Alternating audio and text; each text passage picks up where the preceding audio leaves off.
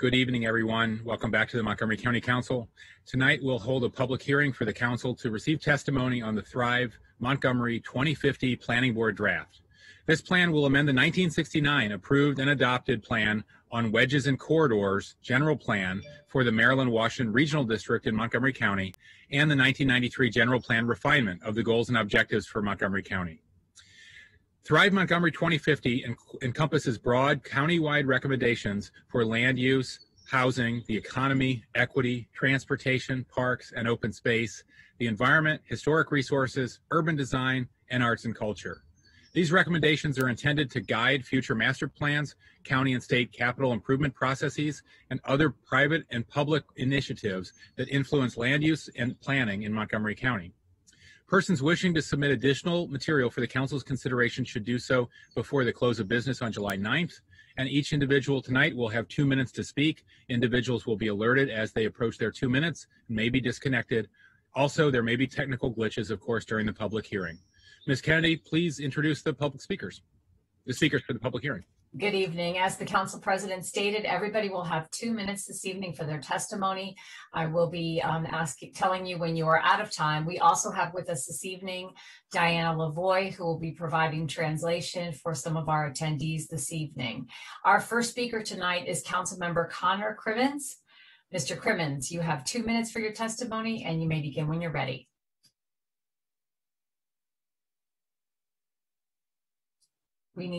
You can unmute. That would be great.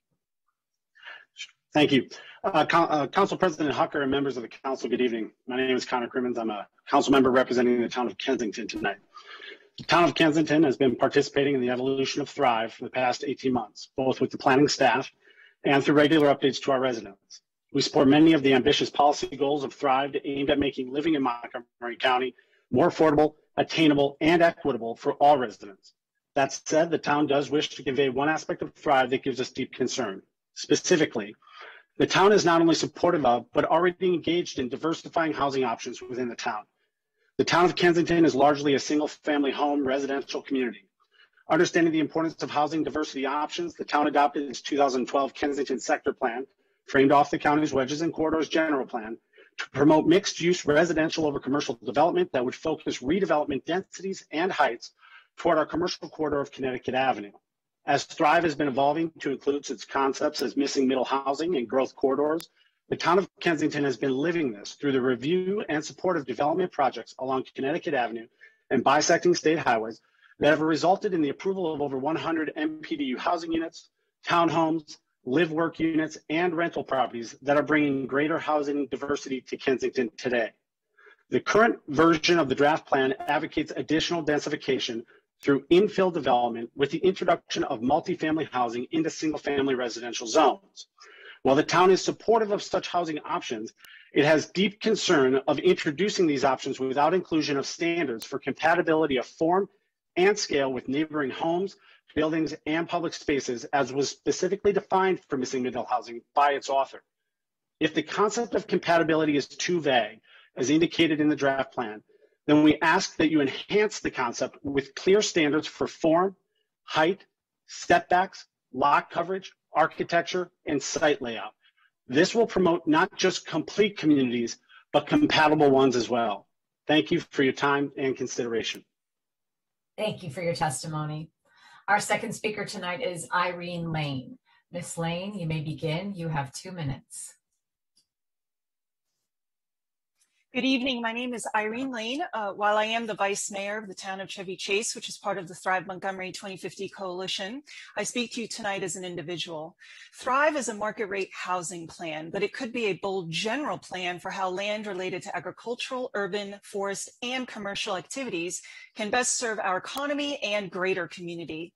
Thrive could do this by incorporating actionable strategies for addressing the three major issues our county faces today, which are affordable housing, climate resiliency, and the attraction of good-paying jobs that enable residents to buy quality housing and provide the tax revenue necessary to pay for public infrastructure. First, affordable housing, by which I mean HUD-defined housing that costs no more than 30% of your income. With more than 6,500 multifamily housing units in the construction pipeline in Bethesda area alone, the premise premise of not having enough market rate housing for 2050 is false. It's not having enough affordable housing in place for 2050. The County Council should commit to addressing the shortfall by adding appropriate financing and construction strategies. Second, climate resiliency. By eliminating the chapter that focused on environmental challenges, Thrive focuses on public transportation as a way to address climate change. The County Council should commit to addressing the current challenges posed by stormwater runoff, heat islands, electric capacity, and building carbon emissions. For example, Thrive must include strategies that tie in all new construction projects to clean energy, water, waste, and other LEED building standards.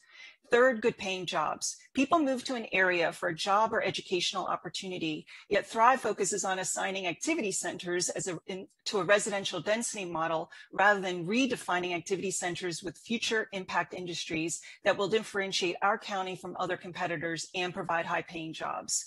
Thrive should reimagine activity centers as national hubs for advanced research in perhaps carbon sequestration or renewable energy manufacturing or soil and plant sciences, rather than only looking at them as central points for housing. Thrive should be bold and comprehensive as it relates to land use. The future economic health of our county depends on it. Thank you. Thank you for your testimony. Our next speaker this evening is Diane Lynn. Ms. Lynn, you have 2 minutes for your testimony and you may begin.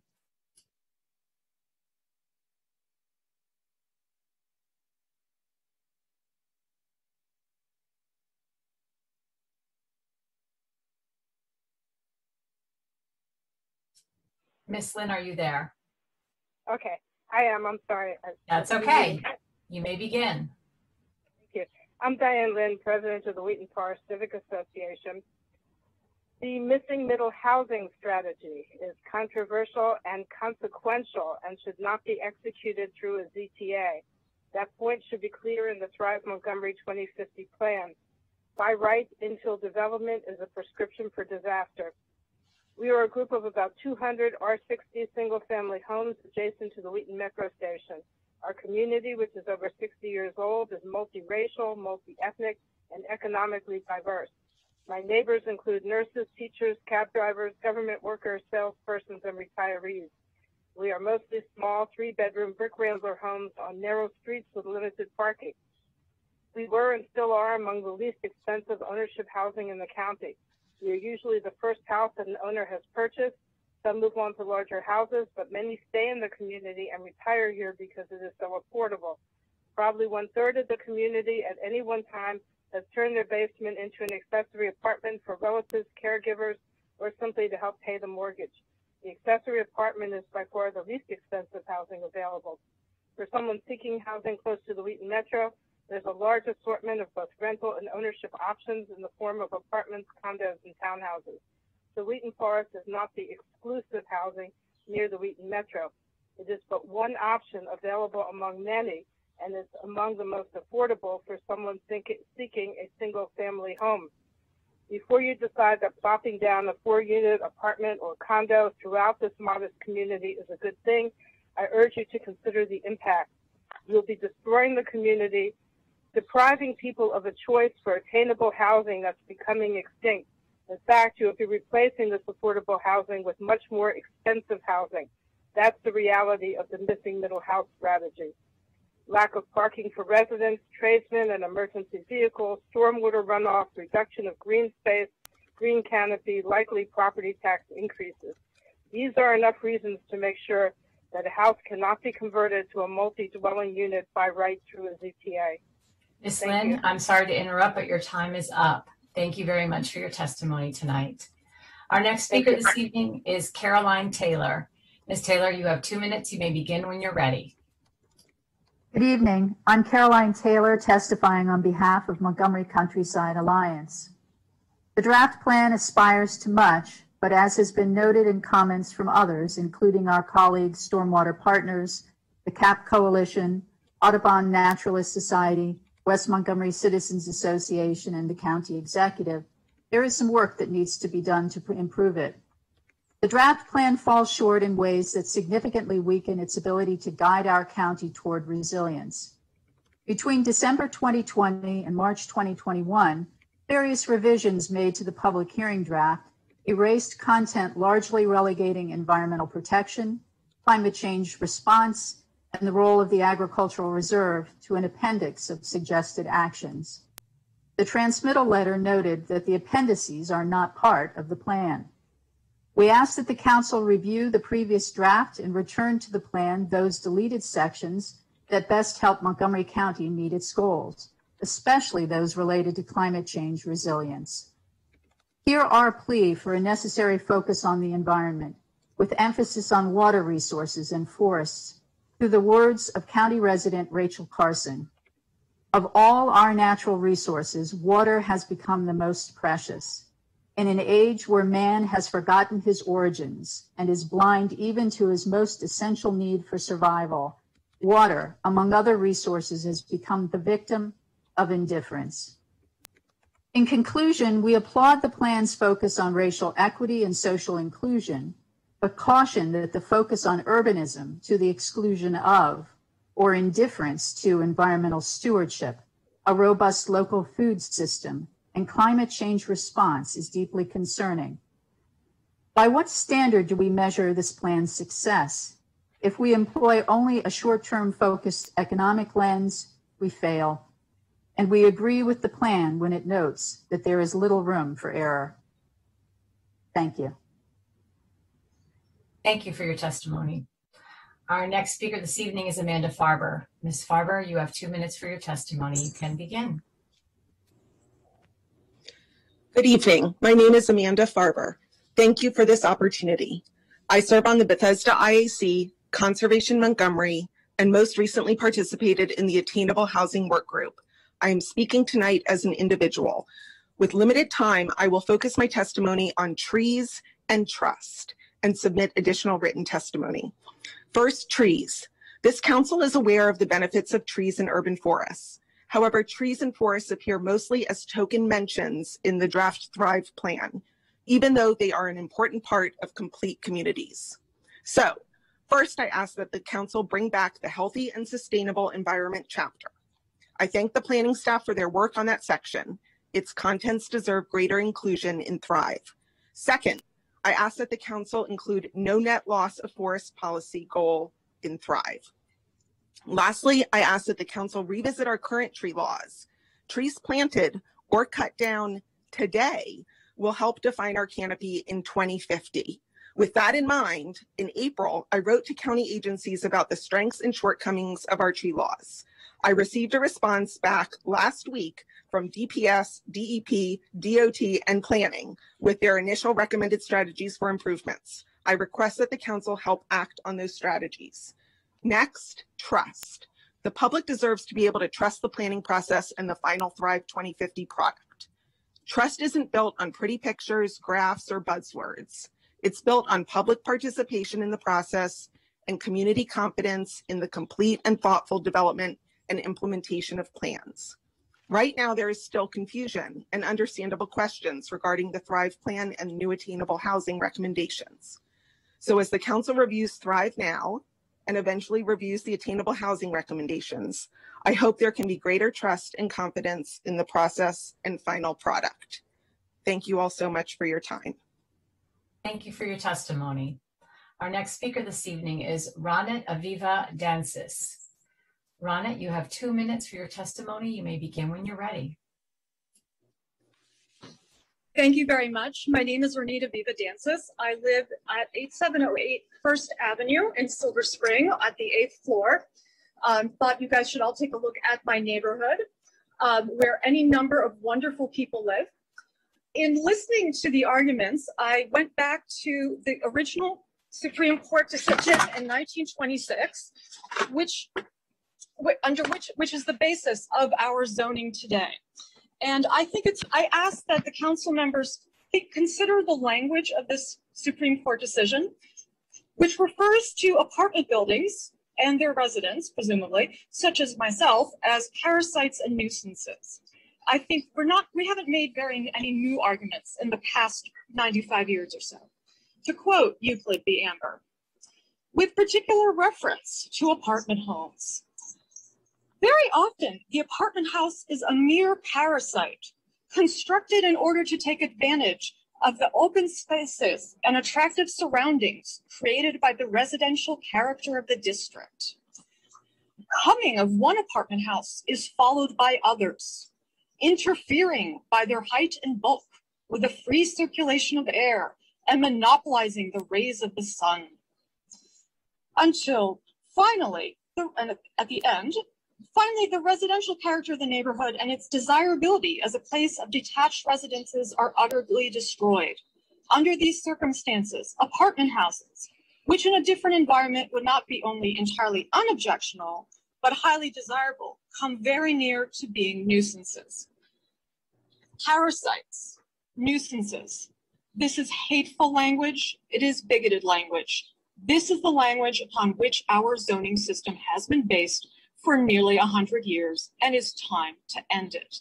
I urge the council to move with this plan. I urge the council to be as creative and as progressive as possible, making sure we have as much housing as we need on a rapidly warming planet.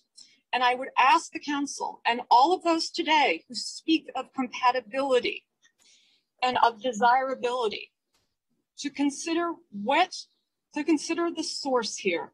Look at Euclid. Look at me and my neighbors here in this building. I'm so sorry your time is up, but thank you for your testimony. Thank you.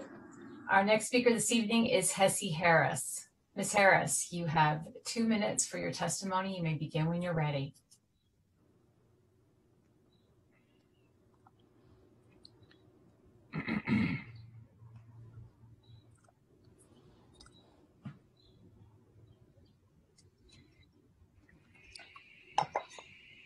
We see you there. We just need you to unmute and then we can hear you. There we are. Now, can you hear me?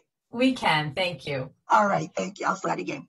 So I'm Hessie Harris. I live in Silver Spring, and I'm testifying in opposition to Thrive Montgomery 2050 for the following reasons. First, there will be a negative effect on lower income residents.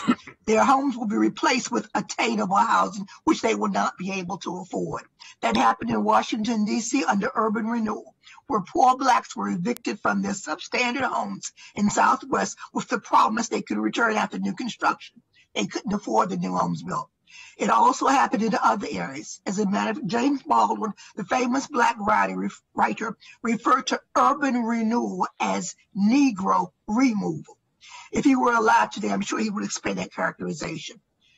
Second, there is unacceptable social engineering plan. The communities are to be designed with a preconceived notion of the degree to which people will interact that disregards individuality, right of association, right of privacy, and personal liberty.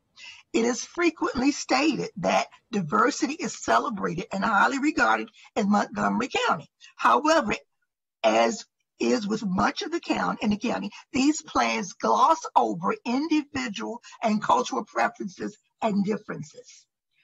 Okay, there are no existing employment opportunities to support the new housing envisioned.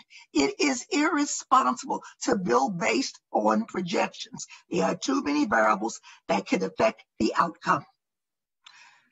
There are some mobility issues that are to be addressed.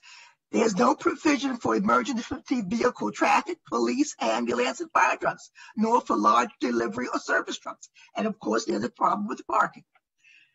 Walking and biking, which is how lauded and applauded here, are not appropriate in cold or inclement weather. Also, it doesn't work favorably for those who are physically impaired. Mass transit, if Metro goes down, the Washington metropolitan area goes down. If it goes down in part, other lines will be affected. I've lived here. I'm so sorry to interrupt, but your time is up. Okay, that's fine. Thank you so much for your testimony. Sure. Our next speaker this evening is Philip Bogdanov. Mr. Bogdanov, you have 2 minutes for your testimony. You may begin. Thank you to the council members for an opportunity to contribute. Okay. I'm a resident of Tacoma Park. I'm also a member of the Cedar Lane Ecosystem Study Group. We previously provided oral and written testimony in November and December last year. Largely, that testimony pointed out some big gaps in the assumptions about the future we're heading into that do not appear to have been accommodated at all in the revision of the Thrive plan. Our society systems and standard of living are very tightly dependent upon and coupled to the consumption of fossil fuels. There's a 96% correlation between energy consumption and GDP. It will take multiple decades to shift from fossil fuels to renewable sources of energy, and we will need to keep burning fossil fuel in order to manufacture solar panels, wind turbines, etc. Nationally, wind and solar provide about 3.5% of our energy inputs. In the state of Maryland, it's less than 1.4%. It's going to take 30 years to replace even half of the fossil fuel inputs. So we're going to be stuck with it for a long time. Solar and wind will not replace the liquid fuels needed for transportation, especially for diesel long-haul trucking. Solar and wind will not replace the 9 or 10 calories of fossil fuels that are behind every calorie of the food we eat. Global fossil fuel production is beginning its decline. Now, beginning with petroleum. Decline rates may be in the range of 6 to 8%. Shell Oil has indicated that they're anticipating a 2 to 7% decline rate going forward. This means petroleum production will be half of what it currently is in 9 to 12 years. 6 to 8% decline rate. The Hirsch report, published in 2005, was created by request from the U.S. Department of Energy, indicated it would take 2 or more decades to mitigate the decline of petroleum. We have lost those 2 decades and hence are woefully ill-prepared. Coupled with climate change, this means our food supply will be increasingly at risk. The 30-year Thrive Plan should address these threats as top priorities. It does not. I am so sorry to interrupt, but your time is up. Thank you. Thank you very much for your testimony this evening. Our next speaker is Eunice Morales. Ms. Morales has requested language assistance. Ms. Morales, you have 2 minutes. You may begin when ready. Señorita Morales puede hablar y como intérprete le pido, por favor, que usted haga una pausa después de cada cuantas oraciones, cada 2 o 3 oraciones, y eso me permite interpretar lo que usted ha dicho. Gracias. Por favor, siga. Gracias. Buenas noches. Mi nombre es Eunice Morales y resido en el área de Wheaton. Actualmente imparto clases de costura a más de 25 mujeres residentes del condado de Montgomery y hoy tenemos otras 30 en lista de espera. Good evening. My name is Eunice Morales and I live in the Wheaton area. Currently, I give sewing classes to more than 25 women who live in Montgomery County, and we have another 30 who are on a waiting list. Estos cursos son impartidos a través de donaciones y apoyo de diferentes iglesias locales e Impact Silver Spring. Hoy día me dirijo a ustedes como residente de Montgomery para pedirles que consideren la implementación de carreras técnicas en todos los distritos del condado. These courses are supported by donations and support from different churches, local churches, and they impact Silver Spring. Today, I'm speaking to you as a resident of Montgomery to ask that you consider creating technical careers in all of the districts of the county. A través de las clases que imparto, he podido ver el cambio en nuestras residentes y sobre todo el espíritu de emprendimiento de estas que desarrollan una vez que terminan su curso. Through these classes that I give, I've been able to see the change in our residents and especially the entrepreneurial spirit that they develop once the courses are over. Los adultos también merecemos segundas oportunidades y carreras como repostería, belleza, reparación de autos, barbería, carpintería, costura y más. Podrían generar nuevas empresas y sobre todo crear nuevas plazas laborales. We adults also deserve second chances, and careers like confectionery, beauty, car repair, barbershop, carpentry, sewing, and more. These could generate new businesses and especially create new jobs. Me gustaría que estas carreras técnicas estén complementadas con cursos de educación financiera y de generación de nuevas empresas en donde se les enseña a los alumnos a poder administrar su capital y sobre el proceso y recursos para establecer su propio negocio.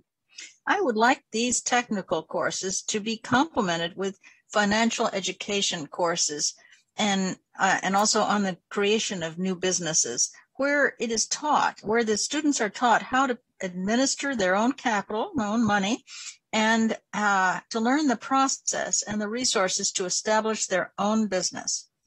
Estoy segura de que con la implementación de estos cursos, el condado de Montgomery será una nueva versión mejorada de lo que es hoy día. I'm sure that with the implementation of these courses, Montgomery County would be a better version of what it is right now. Good evening. Gracias. Buenas noches. Good night, and thank you.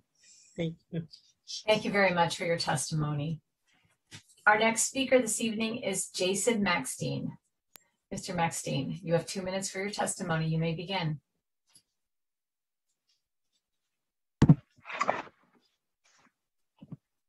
Hello, council members. Thank you for having me today. My name is Jason Maxstein, and I'm a father of 3 young kids living in North Potomac. I'm here to testify about the public engagement and schools as they pertain to Thrive 2050. Thrive is an extremely important document that will map out our county's direction for the next 30 years. We need more public engagement, more publicity with wider reach, more signs and advertising money, and make sure that we get more involved in this process. I know it can be hard to get many people interested in this, and the planning department, I feel, is doing their best, but this process needs to be much more geographically diverse. For example, in the last series of public testimony, Silver Spring, Chevy Chase, Bethesda, and Tacoma Park alone were highly overrepresented, making up over 75% of testimonies, despite only making up 16.4% of residents based on 2019 census data. This means they had over 4.6 times more representation than would have been expected.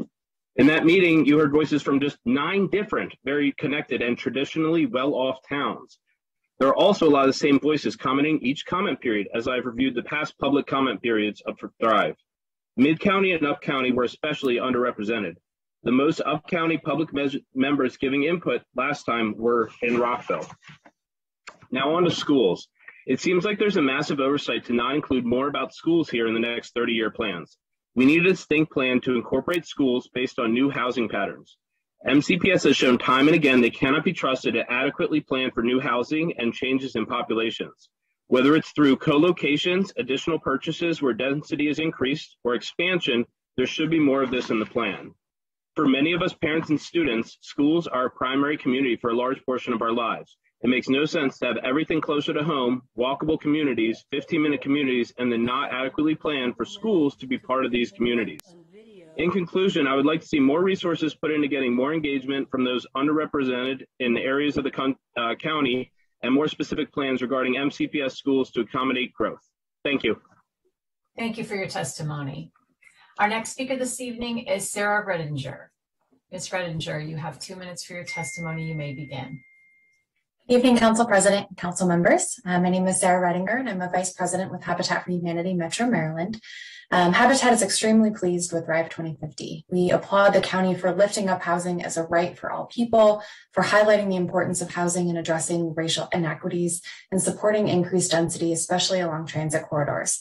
It's critical that as a county, we implement policies that ensure housing affordability at all income levels in all communities. Habitat is particularly concerned with the homeownership gap between white and Black households and white and Latinx households, a gap of 36 points and 22 points respectively. Habitat strongly supports the plan's recommended actions aimed at promoting racial and economic diversity in housing in every neighborhood. We also encourage the inclusion of financial education and credit training, as well as substantial down payment assistance program for income qualified residents. We also support increasing opportunities to build more attainable missing middle housing by rezoning single family neighborhoods along transit corridors and throughout the county. This can play an important role in decreasing the ownership gap, especially if we provide development standard bonuses for building affordable units. Habitat also supports the actions included to increase production of housing to better match supply with demand. In addition to the recommended actions, we encourage the county to support the retrofitting and development of accessible homes to meet the needs of older residents and residents with disabilities. Thrive 2050 is an exciting vision for the future of Montgomery County, but the real work starts after the approval of the general plan. We look forward to working together to ensure this vision is enacted through tangible legislative, administrative, and policy changes. Thank you. Thank you for your testimony. Our next speaker this evening is Valerie Salazar. Ms. Salazar, you have 2 minutes for your testimony. You may begin. Thank you for saying my name right. Good evening, everyone. My name is Valerie Salazar, and I am a resident of the Olney Sandy Spring area. I wanted to highlight the significance of developing, but most importantly, executing a local economy plan. I am a working resident who's had the advantage of receiving an education, who speaks the language and understands the system in which I live. But there are taxpayers in the county who may not fit with my description and have to think outside the box to cover their basic needs. And so I think it's our job to advocate and push for out-of-the-box ways and together think of alternative strategies that will reach all of them, such as vocational training programs like Eunice mentioned, to achieve the upcoming developmental strategies. If you plan to do more green efforts, for example, like changing AC systems in old buildings, purposely create trainings in electricity, air conditioning, solar energy, etc., for low-income residents and establish them in low-income neighborhoods. Or if you want to be more intentional, even vocational English classes for immigrants whose first language isn't English. We have to give the people the tools they need to grow. In other words, we have to teach them how to fish. Also, allow and hire entrepreneurs, micro and small business resident owners to bid and obtain county contracts. This supports and creates jobs. It puts our taxes to good use, and it invests in our people. Lastly, continue supporting nonprofits that push for alternative democratic workplace models to reach financial stability. This way, the community can hold each other accountable and together create and innovate. Our community's vulnerability comes from need, and the best way to fight these needs is by empowering and investing in them. This way, they can plug back into their communities and be a living proof of a success that is changing the system, of course, with the intention of growing capacity, providing equal access to jobs, and supporting alternative work models.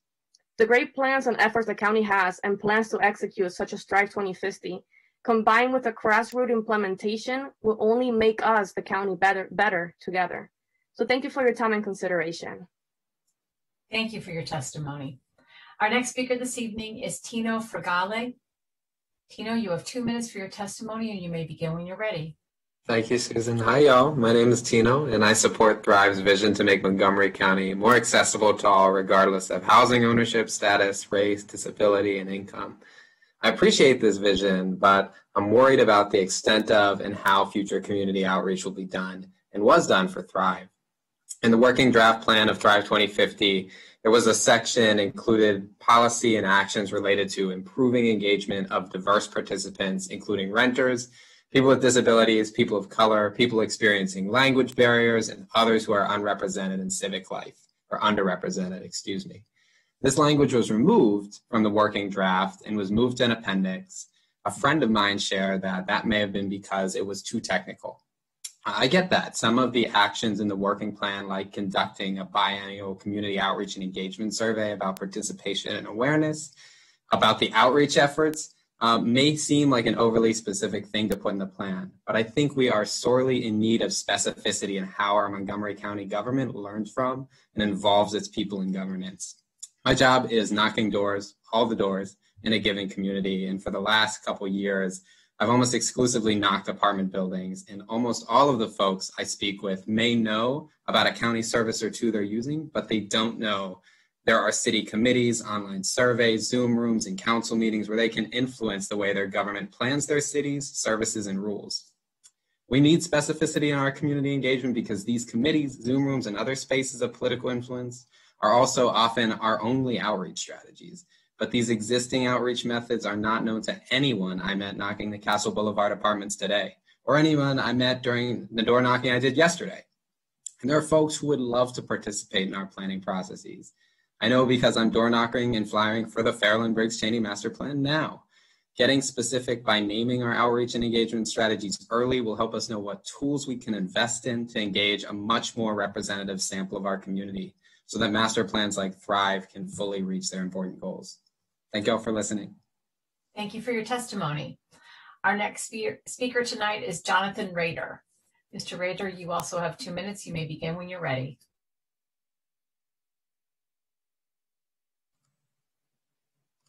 Thank you to Council President Hucker and Council members for the opportunities to submit testimony on this important issue. My name is Jonathan Rader, and I'm a renter in my late 20s living in Silver Spring and a member of the DSA. I'm testifying in support of the Planning Board draft of Thrive 2050 and urge you to maintain its bold vision for a sustainable, inclusive county. I love that Silver Spring is bursting with diversity of all kinds, from a dense mix of varied housing types for people of all economic levels living together, as well as walkable and bikeable communities that reduce the need for a car. This type of physically, racially, and economically integrated community has a mix of shops, homes, restaurants, offices, and more.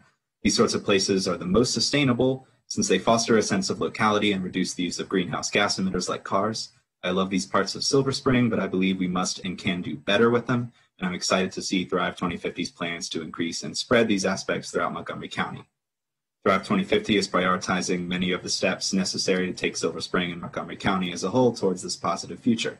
Some of the goals and policies I'm most excited about are the commitments to no longer planning or constructing new highways, making the transportation system more equitable with public transit funds, building more income-restricted affordable housing units, deeply affordable housing and permanent supportive housing, adding more homes of all these types in major centers and communities, and planning for a wide range of housing types to meet diverse needs and foster a diverse population, and minimizing displacement while promoting integration. All this being said, I would urge the council members to go bigger and bolder with Thrive 2050. I would like to see it explicitly say that housing is a human right, as it was in previous drafts, and include more about socioeconomic integration. In addition, while Thrive's plans will help make housing more affordable in general, more needs to be done to make these neighborhoods and housing affordable to the lowest incomes. In conclusion, I wholly support the draft of Thrive 2050 and would urge you to follow its guiding values even more. Thank you. Thank you for your testimony. Our next speaker this evening is Dan Wilhelm. Mr. Wilhelm, you have 2 minutes. You may begin. Hey, can you hear me? Yes, we can. I sent a letter in, and with time limit, I'm going to summarize some of the points in that. Greater Colesville Citizens Association supports urbanism as a planning principle for the Montgomery County growth. Development needs to be focused in a limited number of locations rather than dispersed. We support the plan to emphasize the importance of walking, biking, and transit, and thus reduce the reliance on cars. GCCA supports the Thrive plan to focus growth along BRT corridors and in select towns, town centers, rural areas, as illustrated in figure 29. The growth area in that figure needs to be reduced to only these locations.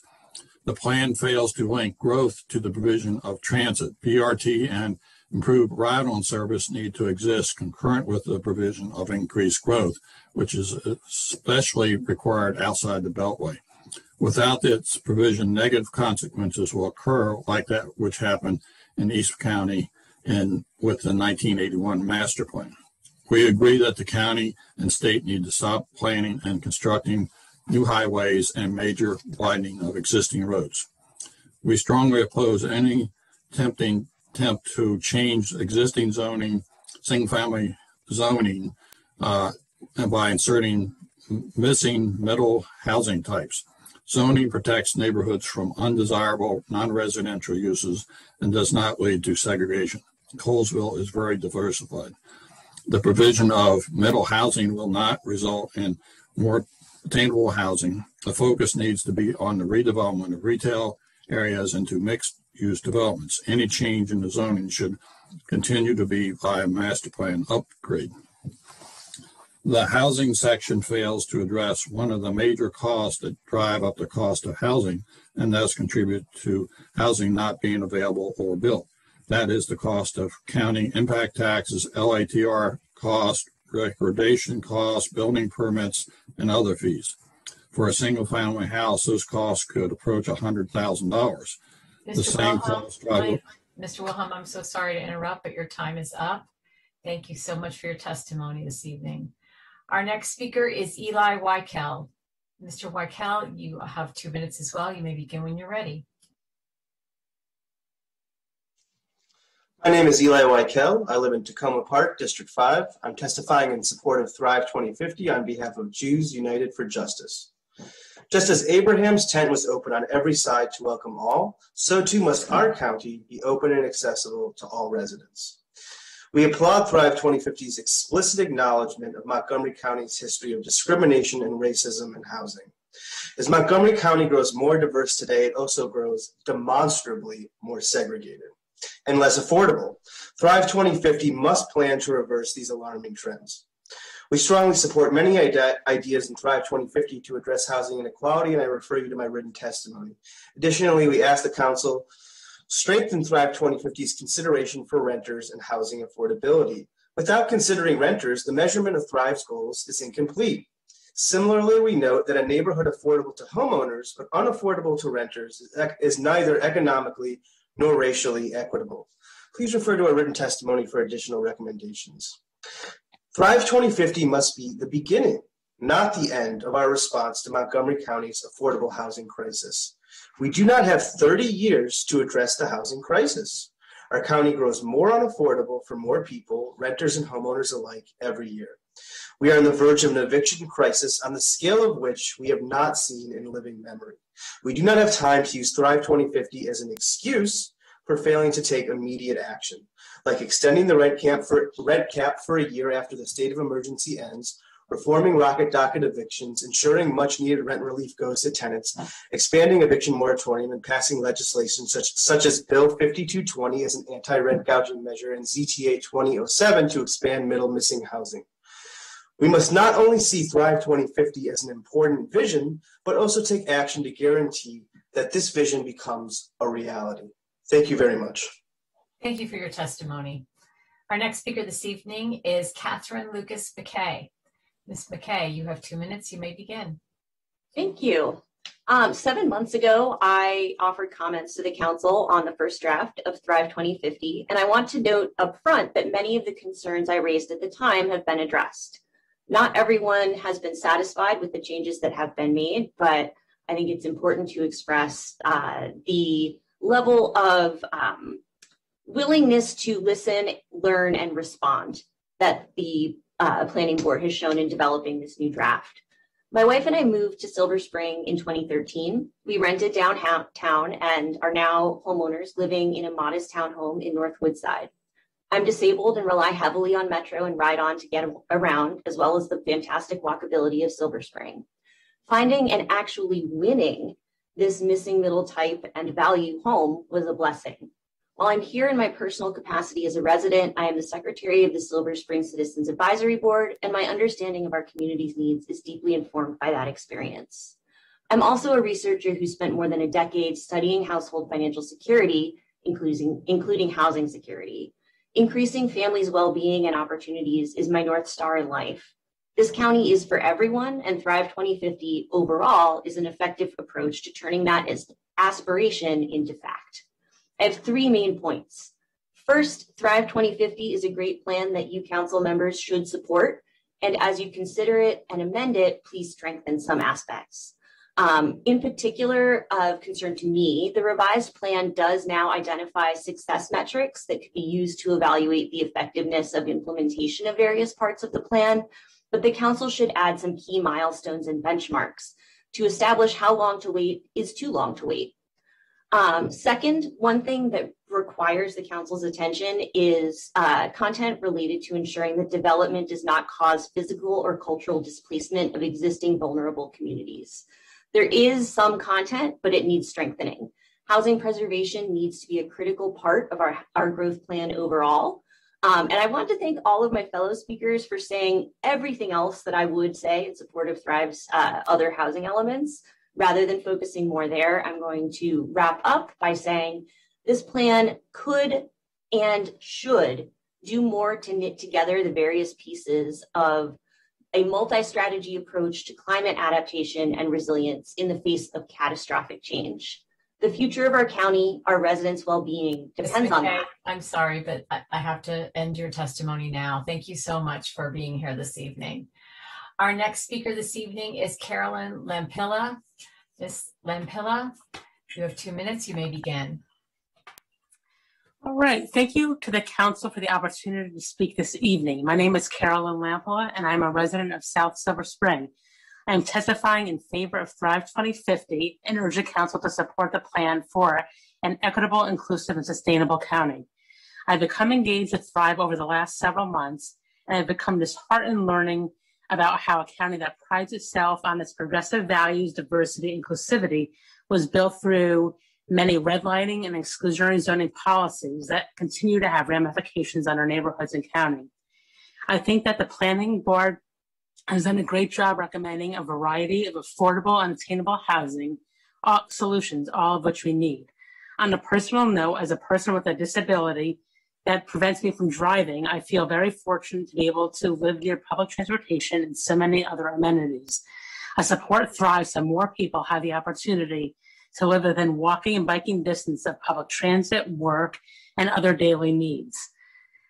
As the plan outlines, not only are improvements to access and housing important for the well-being of residents, that will have positive and critical impacts on the local economy and the environment. Although I do also agree that more emphasis on the environment needs to be addressed.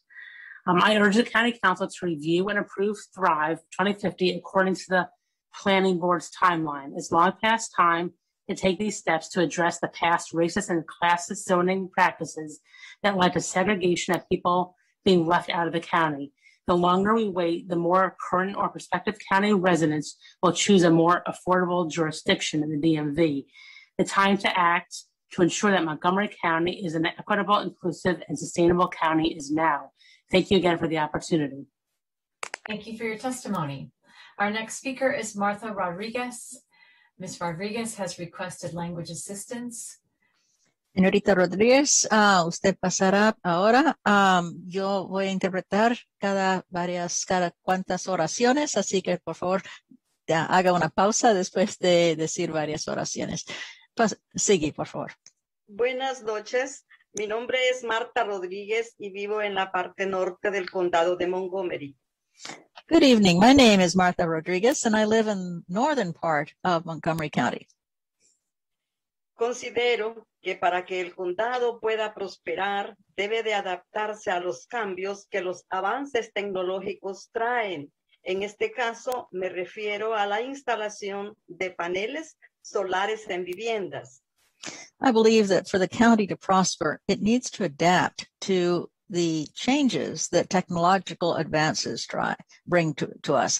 In this case, I'm referring to the installation of solar panels in homes. Actualmente, el Código de Bienes Raíces de Maryland, número 2-119, impide que las asociaciones de propietarios de vivienda del Estado nieguen a los propietarios de vivienda el derecho de instalar paneles solares en sus techos. Currently, Maryland Real Property Code Section 2-119 prevents homeowners associations in Maryland from denying homeowners the right to install solar systems. Las asociaciones de propietarios de viviendas tampoco pueden imponer limitaciones a los propietarios que resulten en incrementos significativos del costo de paneles solares y reduzcan considerablemente su eficiencia. Homeowner associations also cannot impose limitations on homeowners that would significantly increase the cost of a solar system or significantly reduce its efficiency. Desafortunadamente, estas reglas no aplican para viviendas que están categorizadas como condominios. Unfortunately, these rules do not apply to homes that are categorized as condominium. Yo soy dueña de una townhouse categorizada como condominio y no puedo instalar paneles solares en mi vivienda porque técnicamente la asociación de condominios es dueña del exterior de mi vivienda, a pesar de que soy yo la que pago un costo mensual para que ellos le den el mantenimiento que corresponde cuando sea el caso.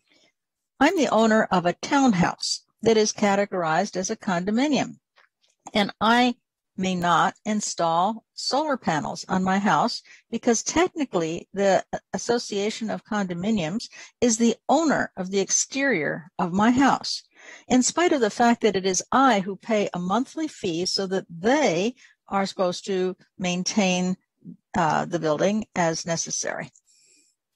Estoy aquí para pedirles que se establezcan medidas que limiten la capacidad de las asociaciones de condominios de prohibir la instalación de paneles solares. De promulgarse estas leyes, no solamente impactarán positivamente la economía de sus residentes, sino que se alinea con las metas trazadas del condado para mejorar nuestro medio ambiente. I'm here to ask that you establish laws that limit the capacity of homeowner associations to prohibit the installation of solar panels. With this, these laws would not only create a positive impact on the economy of the residents, but it would be consistent with the goals set by the county to improve the environment. Gracias por la oportunidad. Thank you for the opportunity. Buenas noches. Good night. Bye-bye. Thank you, Ms. Rodriguez. Our next speaker this evening is Stu Simon. Mr. Simon, you have 2 minutes for your testimony. You may begin. Hey, Susan. Hi. Yes. Sorry, I just want to let Ms. Rodriguez know that Maryland law prevents Homeowners Association of Maryland from denying homeowners the right to install solar. So I don't know what she's hearing from her HOA, but if she contacts my office, or I'm sure DHCA, we'd be happy to try to work that out. Señorita Rodríguez, yo deseo que usted sepa que la ley, de hecho, prohíbe que las asociaciones de dueños hagan esta prohibición. Yo no sé lo que está pasando, pero yo deseo que usted se comunique con mi oficina y veremos cómo abordaremos este desafío. Ok. Es con la Asociación de Condominios. It's with the Association of Condominium. Thank you. Thank you, Mr. Hucker. We'll try to follow up. Mr. Simon, you have 2 minutes. You may begin when you're ready. Thank you, council members, for considering Thrive 2050 and scheduling this public hearing. My name is Stu Simon. I live in Chevy Chase, within walking distance of downtown Bethesda. While I'm here as an individual, I'm proud to report that a group I co-chair, the Adat Shalom Climate Action Team, last week voted unanimously to support the goals of sustainable climate justice that are behind Thrive 2050, and that the Montgomery County Faith Alliance for Climate Solutions, MC-FACS, which is made up of representatives from more than 50 diverse faith congregations across the county, also has expressed their overwhelming support for Thrive 2050 goals. The book of Bereshit, you know as Genesis, describes God entrusting man as the steward of all God's creations on earth. But we are failing. The decades of warnings about climate change are now coming true. Yesterday, British Columbia hit 116 degrees, a new record for Canada. Arizona and California appear to be in the worst drought that area has experienced in 20,000 years. And this is just the start of ever worsening climate change impacts. The goals proposed in Thrive 2050 are one of the few solutions to climate change that are a win-win proposition. More diverse, affordable housing, facilitating a healthier, less energy-intensive lifestyle based around walking and biking, fewer miles driven, leading to cleaner air, less traffic, and less greenhouse gas emissions, and all at little or no net cost to the county. Several 100,000 more people are expected to move into our county in the coming decades. With Thrive 2050, we can plan for this smartly by encouraging denser multifamily housing and businesses around mass transit hubs. The alternative is ever longer, stressful, climate-destroying commutes and continued development and destruction of forests and carbon sequestering soils. For our children and grandchildren's sake, please move as fast as you can to implement sustainable, nature-conserving Thrive 2050 goals to help ensure that we have a future. Thank you. Thank you, Mr. Simon. Our next speaker this evening is Patrick Kavanaugh. Mr. Kavanaugh, you have 2 minutes and you may begin. Hello and thank you. My name is Patrick Kavanaugh. I'm a resident of Silver Spring. I live in the Sligo Park Hills neighborhood. I urge the county to approve the Thrive 2050 general plan. This plan is a step in the right direction towards allowing current and future residents freedom to live in the most popular areas of our county and to ensure that people aren't priced out of living here in the next 30 years.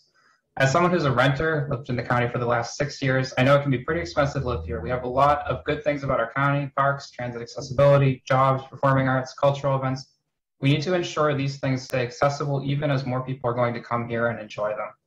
Two aspects of this plan I really like are the support for missing middle housing and increased walkability and bikeability. Our current zoning forbids missing middle housing like duplexes, triple deckers, and townhomes in many places, and if you can get it approved, you need a complicated legal process. To allow denser home types to be built will give more opportunities to residents and future residents to buy or rent a home because there will be more homes. In the neighborhood I grew up in outside of this state, I lived in a single family house. On my same street, other residents lived in triple deckers, duplexes, The compatibility concerns that others have raised do not seem to create a problem. Secondly, further investment in protected bike lanes, trails, and sidewalks opens up the ability for residents to choose to make trips without a car if they want to. Bicycling in this county is still not safe enough if you choose to leave the confines of our park trails. Even walking across some streets can be feeling dangerous and actually be dangerous. In summary, I think the new general plan is a good step towards a future that makes our county more welcoming, affordable, and safe. I thank you for listening, and I urge you to approve this plan. Thank you for your testimony. Our next speaker this evening is Shruti Bhatnagar. Shruti, you have 2 minutes for your testimony. You may begin when you're ready. Good evening. My name is Shruti Bhatnagar. I'm chair of the Sierra Club Montgomery County Group. Thank you for the opportunity to testify today. Sierra Club Montgomery County supports Thrive 2050. This plan will help address 3 key issues of great importance to Sierra Club: socioeconomic equity, climate change, and economic development. I'm highlighting some of the points from our more detailed written testimony. We need strong housing that is affordable at a variety of price points. We must no longer separate neighborhoods and communities along racial socioeconomic lines. More racially and socioeconomically integrated communities can help replace our current high poverty and low poverty schools. We urge for stronger policies and language in the plan that align with the county's Racial Equity and Social Justice Act and strengthen the community outreach and engagement efforts to be more inclusive of communities of color that are most disproportionately affected by climate change. The Thrive plan concentrates on new development and redevelopment in compact, mixed-use, mixed-income, pleasant, walkable, bikeable neighborhoods along transit-accessible corridors. We urge you to remove M83 from the master plan of highways and transitways. Reduced automobile travel will reduce vehicle miles traveled, greenhouse gas, and air and water pollution. We support the plan's recommendation of increasing the number of parks, protecting our parks as natural solutions for climate resilience, biodiversity, and habitat protection, and fostering healthy communities. We support creating more opportunities and eliminating barriers for underserved communities to enjoy wonders of our park system. No net loss of forest has also been a priority goal for the Sierra Club Maryland chapter in efforts to reduce the State Forest Conservation Act. We urge the Council to update the county's forest conservation law and set a policy for no net loss of forest. This would be an important step towards protecting our natural resources as key climate mitigation prevention measures. Buildings are the largest contributor of greenhouse gas emissions in the county. We urge the Council to adopt the 2018 IGCC Green Construction Code. Finally, Thrive proposes to increase our ability to recruit and retain top-level employers and employees, thus spurring economic development and help the county become a more vibrant and attractive place to live and work. Thank you again for the opportunity to present Sierra Club's strong support for Thrive. Thank you for your testimony this evening. Our next speaker will be Robert Bine. Mr. Bine, you have 2 minutes. You may begin when you're ready. Thank you. There are a lot of ideas raised in Thrive 2050. Some of them are excellent, but others seem to ignore reality. For example, the draft plan doesn't take into account how life in Montgomery County will change as a result of the pandemic, whether it relates to a likely reduction in revenues to the county, or how permanent working from home will become with its related effect on commuting, or how many people will remain unemployed with all of those ramifications. Also, the elderly aspect is particularly troubling, given the likely growth in that population over the next 20 to 30 years. The Montgomery County Planning Department report projects that by 2040, those over 65 will be more than 20% of the population, the second largest population group. It's unrealistic to expect this age group will be walking and biking or standing out in the rain, the snow, the heat, the cold, waiting for public transportation. In fact, that would be downright dangerous. And given the weather conditions in the general Bethesda area as an example, it's not just the elderly who won't be riding bikes or walking to work. Did you know that in 2020, there were 263 days when there was precipitation, temperatures below 32 degrees, or temperatures above 85 degrees? Thrive 2050 also wants to provide so-called middle market housing. Rather than increasing density by building more housing, why not convert all those office buildings that will no longer be filled after the pandemic into apartments? Then people can really walk to work and to shops without getting into their cars. Let the planning department spend more time developing the details of that plan. In its present form, the county council must not approve the plan. It's too soon. Let's first see the impact of the pandemic. Thank you. Thank you for your testimony. Our next speaker this evening is Carmen Maria Hernandez. Ms. Hernandez has requested language assistance. Señorita Hernández, por favor, cuando usted hable, yo voy a interpretar párrafo por párrafo. Ahí estamos perdiendo. Gracias. Por favor, siga. Buenas tardes. Mi nombre es Carmen Hernández. Soy organizadora comunitaria en el área de Wheaton y trabajo para Impact Silver Spring. Good evening. My name is Carmen Hernandez, and I'm a community organizer in the area of Wheaton. I work for the organization called Impact Silver Spring.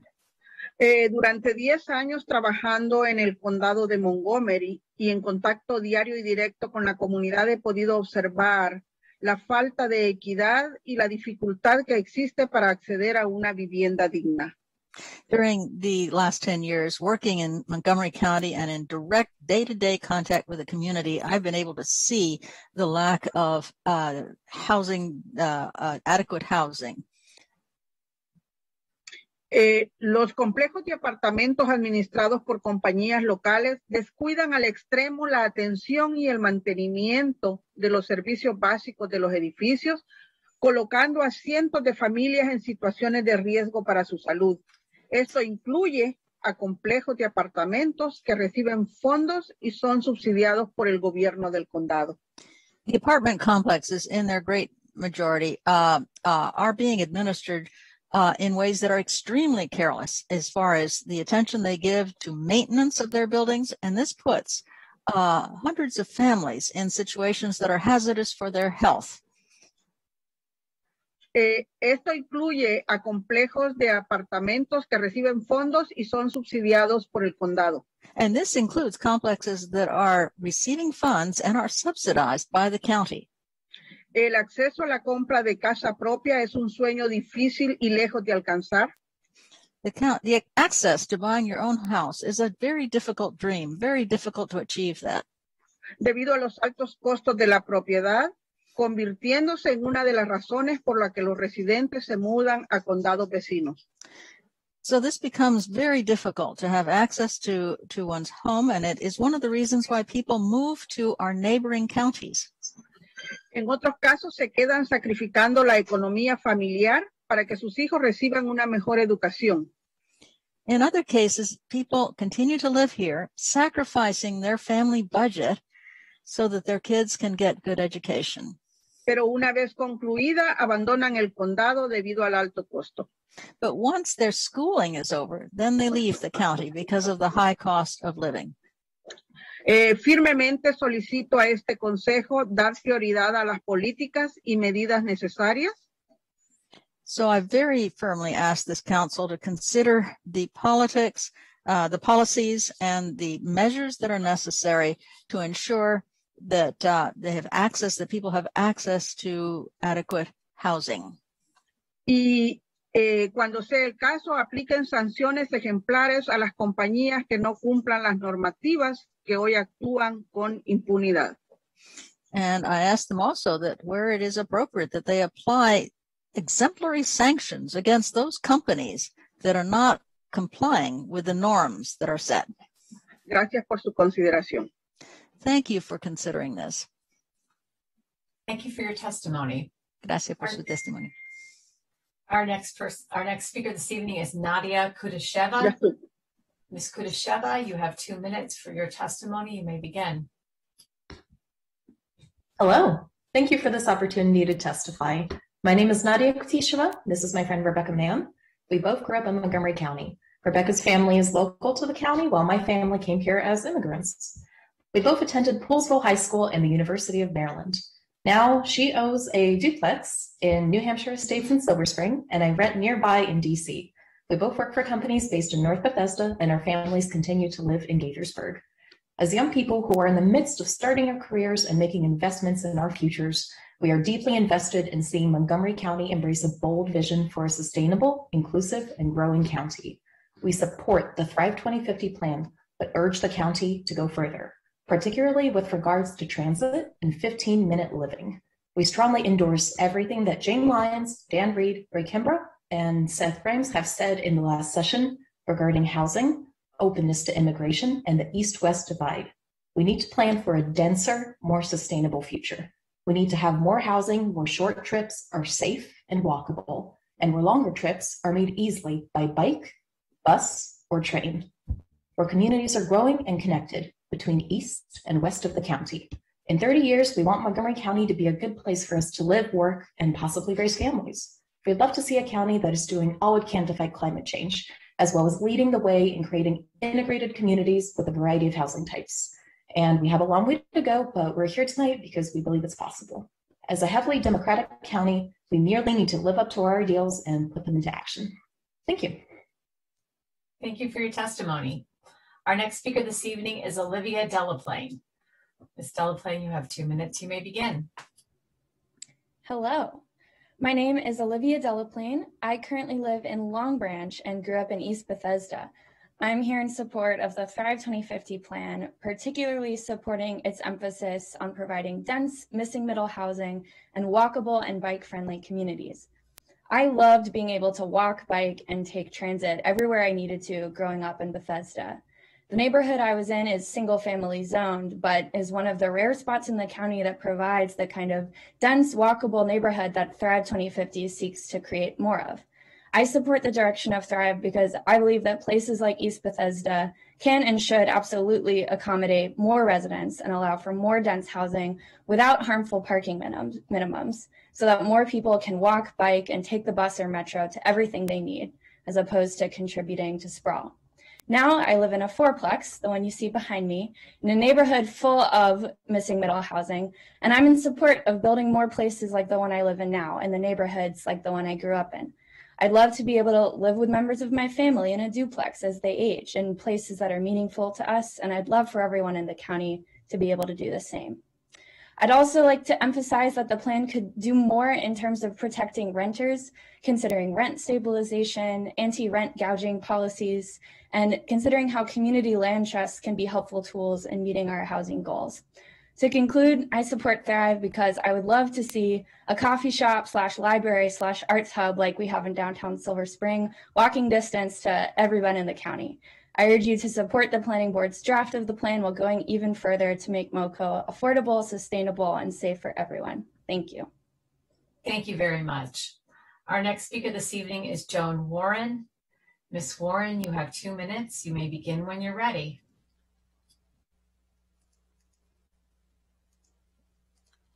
Hi, my name is Joan Warren, and I live in Silver Spring. I think that most of us would agree that the general goals related to housing as outlined in the Thrive 2050 plan are well intended. The Thrive document presents trends for the growing number of households who are spending more than 30% of their income on housing. The data clearly demonstrate that we need more affordable housing. However, as noted by many speakers, finding such housing in Montgomery County is very difficult. Given that achieving the goal of more affordable housing is unlikely, the Thrive 2050 plan and the Planning Board have added the term attainable housing to the discussions of housing needs. The definition of attainable housing boils down to a range of housing that is suitable to a range of income levels. What has happened to affordability? In March 2021, the Planning Board created the HEAT team to advise them on how to increase attainable housing. The process has been moving at light speed.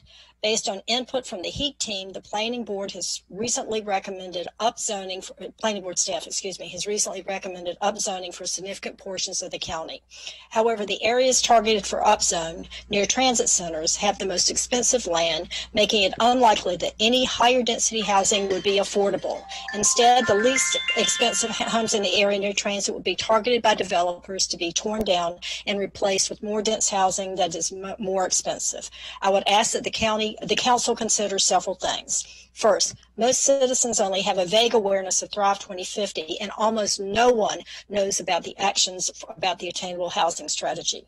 Second, the process of creating the HEAT team to advise the planning board and the pace at which it has proceeded have largely excluded any input from county residents. This is not an acceptable way to make such important decisions. I would encourage the county to pause action related to upzoning to allow residents to become fully informed about the proposed plans and how they might impact their communities.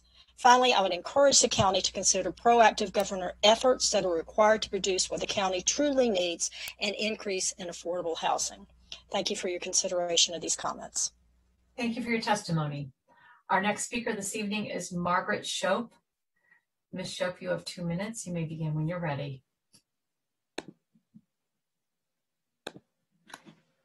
Thank you. Good evening, Council. My name is Margaret Shope, and tonight I am representing Dayspring Church in Germantown, Maryland. Dayspring Church has been a retreat center for 68 years, since 1953, providing people with 206 acres of sacred space for personal and organized spiritual retreats. From our beginning, we have lived at the intersection of faith and ecology. And in this time of global climate change, which is not going away, we try to live in ways that will restore the sacred community of all life, for all neighbors and for the earth. I'm sure you know that Dayspring borders the right-of-way of Mid-County Highway Extended. Our faith community has joined advocating with others for transit alternatives for decades, so to keep the interior forest and the well-established communities intact. We request that the council vote during Thrive for no new highways, rather than voting for the loophole change of no new highways for cars. As you know, this could target M83 to be built for buses. We ask for Mid-County Highway to be removed from all master plans. We ask you to enable, in your votes, to consider enabling all residents of the county to thrive now and through 2050. We ask what you are truly committed to and who you are truly committed to. Thank you. Thank you for your testimony. Our next speaker is Manelis Castillo. Manelis has requested language assistance. Ms. DeVoy.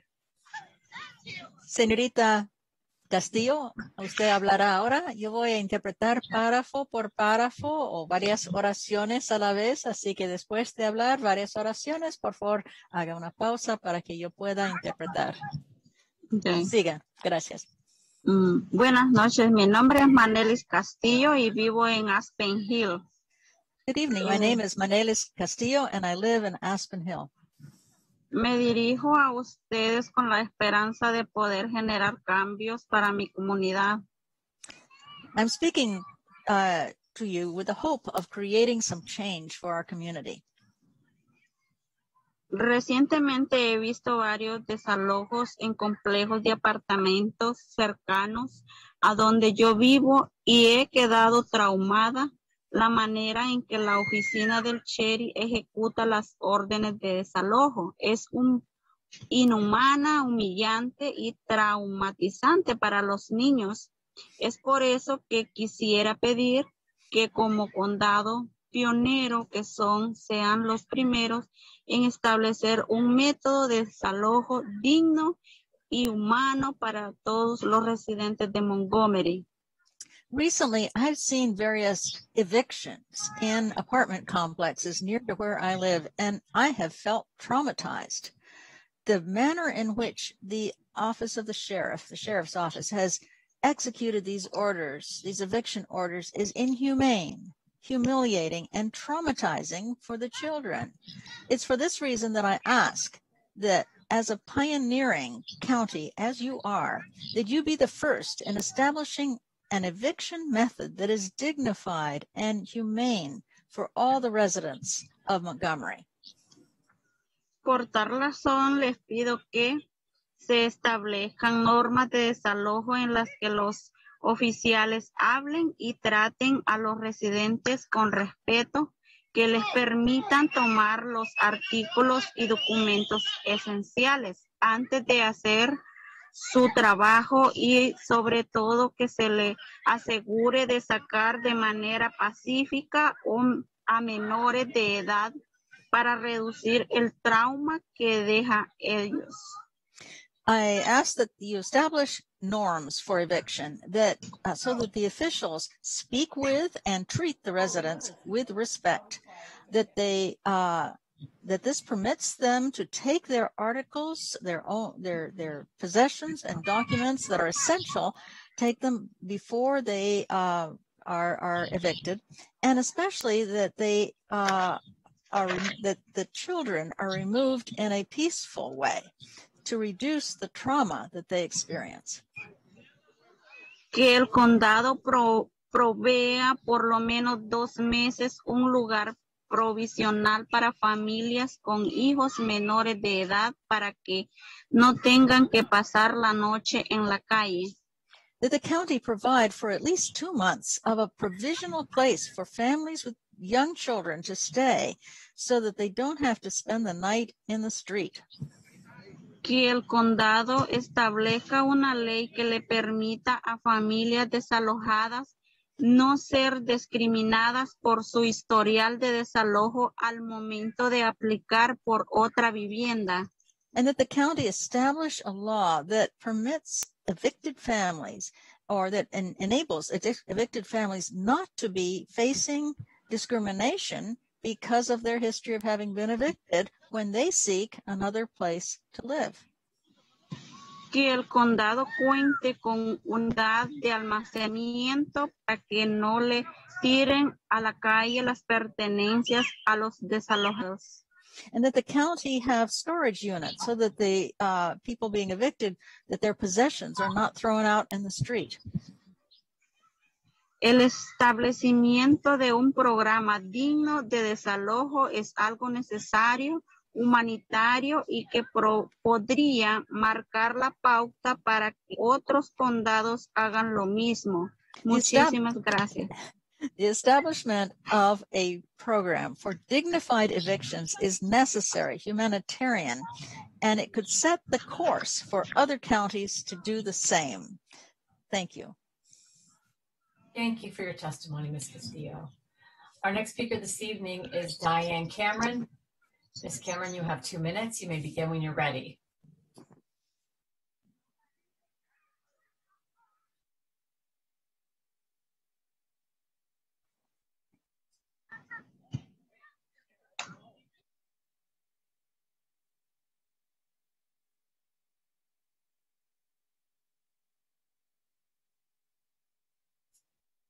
Ms. Cameron, if you could unmute, then we can hear you. That would be great.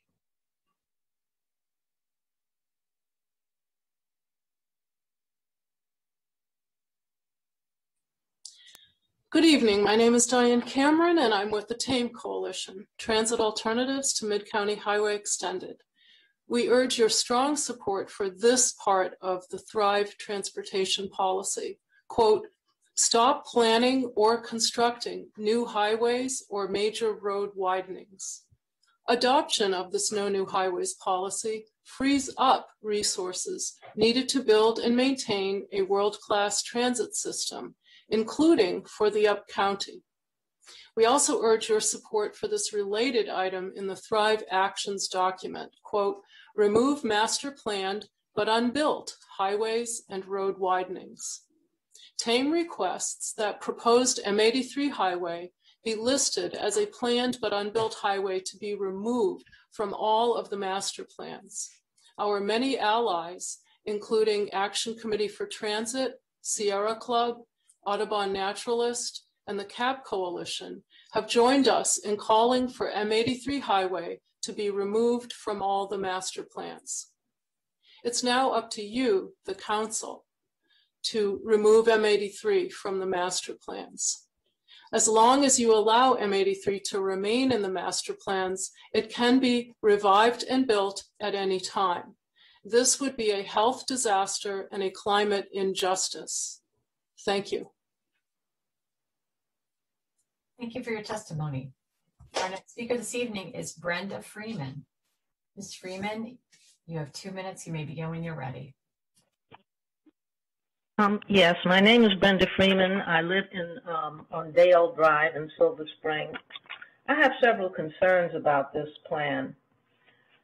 The first is that there's an involvement of the Coalition of Smarter Growth, Montgomery for All, and Greater Washington. All these groups have paid lobbyists and are largely funded by developers, and the plans reflect this. Then there are the shifting goalposts. Initially, this was presented as affordable housing. It is now being presented as attainable housing. They aren't the same. There is a myth of deep public engagement as we emerge from a pandemic. However, there was virtually no written information or public announcements on Thrive sent to county residents. This is not a democratic process. A third session is needed, for example, for residents who signed up to testify tonight but who won't be able to do so. Public interest increases as more people become aware of Thrive Montgomery's impact on them. Now, the Planning Board has evidently supported some zoning changes that were made by a non-democratic process without consulting impacted homeowners. Then there are the divide and conquer tactics by calling residential zoning entitlement zoning when it was actually the county's zoning. Then there are claims that seniors are overhoused. How do you know who is overhoused? Next is the dishonest representation of moderately priced housing, using photos of a townhouse in D.C.'s historic Cleveland Park as an example of moderately priced housing. It's not moderate, and it's not in Montgomery County. Then the emphasis on rentals instead of owner-occupied housing doesn't give people an opportunity to gain equity through ownership. Then there are the questions, who pays? Nowhere are the costs to taxpayers who subsidize the infrastructure for developers mentioned. The public needs to know the cost. Ms. Freeman. Finally, no plans for economic growth, but plans for low-wage rentals. What are the plans to increase income in Montgomery County, which would help people afford to live here? Ms. Freeman, I'm sorry. Thank you very much for your testimony. Our next speaker this evening is Darrell Singh. Mr. Singh, you have 2 minutes. You may begin when you're ready. Thank you, and good evening. My name is Darrell Singh, and I live in Bethesda after immigrating to the U.S. I have 3 children, including a son who goes to Sligo Creek Elementary and a pair of 18-month-old twins. I recognize that I speak from a place of privilege and that I've had the fortune to live somewhere that provides great opportunity for me and my children. And I do not want to hoard that opportunity. I want a Montgomery County that provides opportunity to all. I was just excited to see the Thrive plan's vision of inclusive, sustainable urbanism. I love Montgomery County's diversity, the sheer number of cultures, the ability to get great food, and I want my children to live in a county with mixed income communities and vibrant centers with a mix of homes, restaurants, and shops. One of the great changes from the pandemic was the creation of streeteries in places like downtown Bethesda. And what a joy it was to see these places filled with people enjoying life instead of being used as subsidized storage for vehicles in the form of parking. I'm also passionate about climate change. But combating climate change cannot be done solely through individual actions. It needs changes to systems, including our housing and transport systems. If we take climate and equity seriously, we should not be blocking the forms of housing that are most energy efficient and most affordable, such as apartments. I've heard people criticize Thrive as one size fits all. I think it's the exact opposite. Too much of the county currently is restricted to the one size of single family housing. And that one size doesn't even fit all the people who want to live in this county. And I particularly love how Thrive describes planning for people instead of cars. I love the Thrive plan's ideas for enhancing public transport, transit, and walkability, which will support action on climate and improve equity. And even for those who drive, better public transport, together with ideas like congestion pricing and reducing oversupply of parking, will mean a better driving experience by reducing demands on roads. Enrique Peñalosa, the former mayor of Bogota, once said that an advanced city is not where even the poor use cars, but rather one where even the rich use public transport. Montgomery County has world-class institutions. It's the home of the NIH, NOAA, Walter Reed, and the FDA. It should have a world-class high-frequency transit system to match that. Thank you. Thank you for your testimony. Our next speaker this evening is Bill Scanlon. Mr. Scanlon, are you ready? You have 2 minutes. You may begin. Good evening. My name is Bill Scanlon, and I am president of the Woodside Civic Association. Woodside is in Silver Spring, bordered by Georgia Avenue on our east, Metro CSX and Purple Line on our west, Spring Streets to the south, and 16th Street at Georgia on our north end. We are a neighborhood of some 330 homes, 25% of which are townhomes. Last fall, Woodside residents voted to oppose plans to rezone a portion of our community under the Silver Spring Downtown and Adjacent Communities Plan. That plan will not result in more affordable housing in Woodside, just more density. Worse, it would strip our residents from having any input into the type of housing being built in it.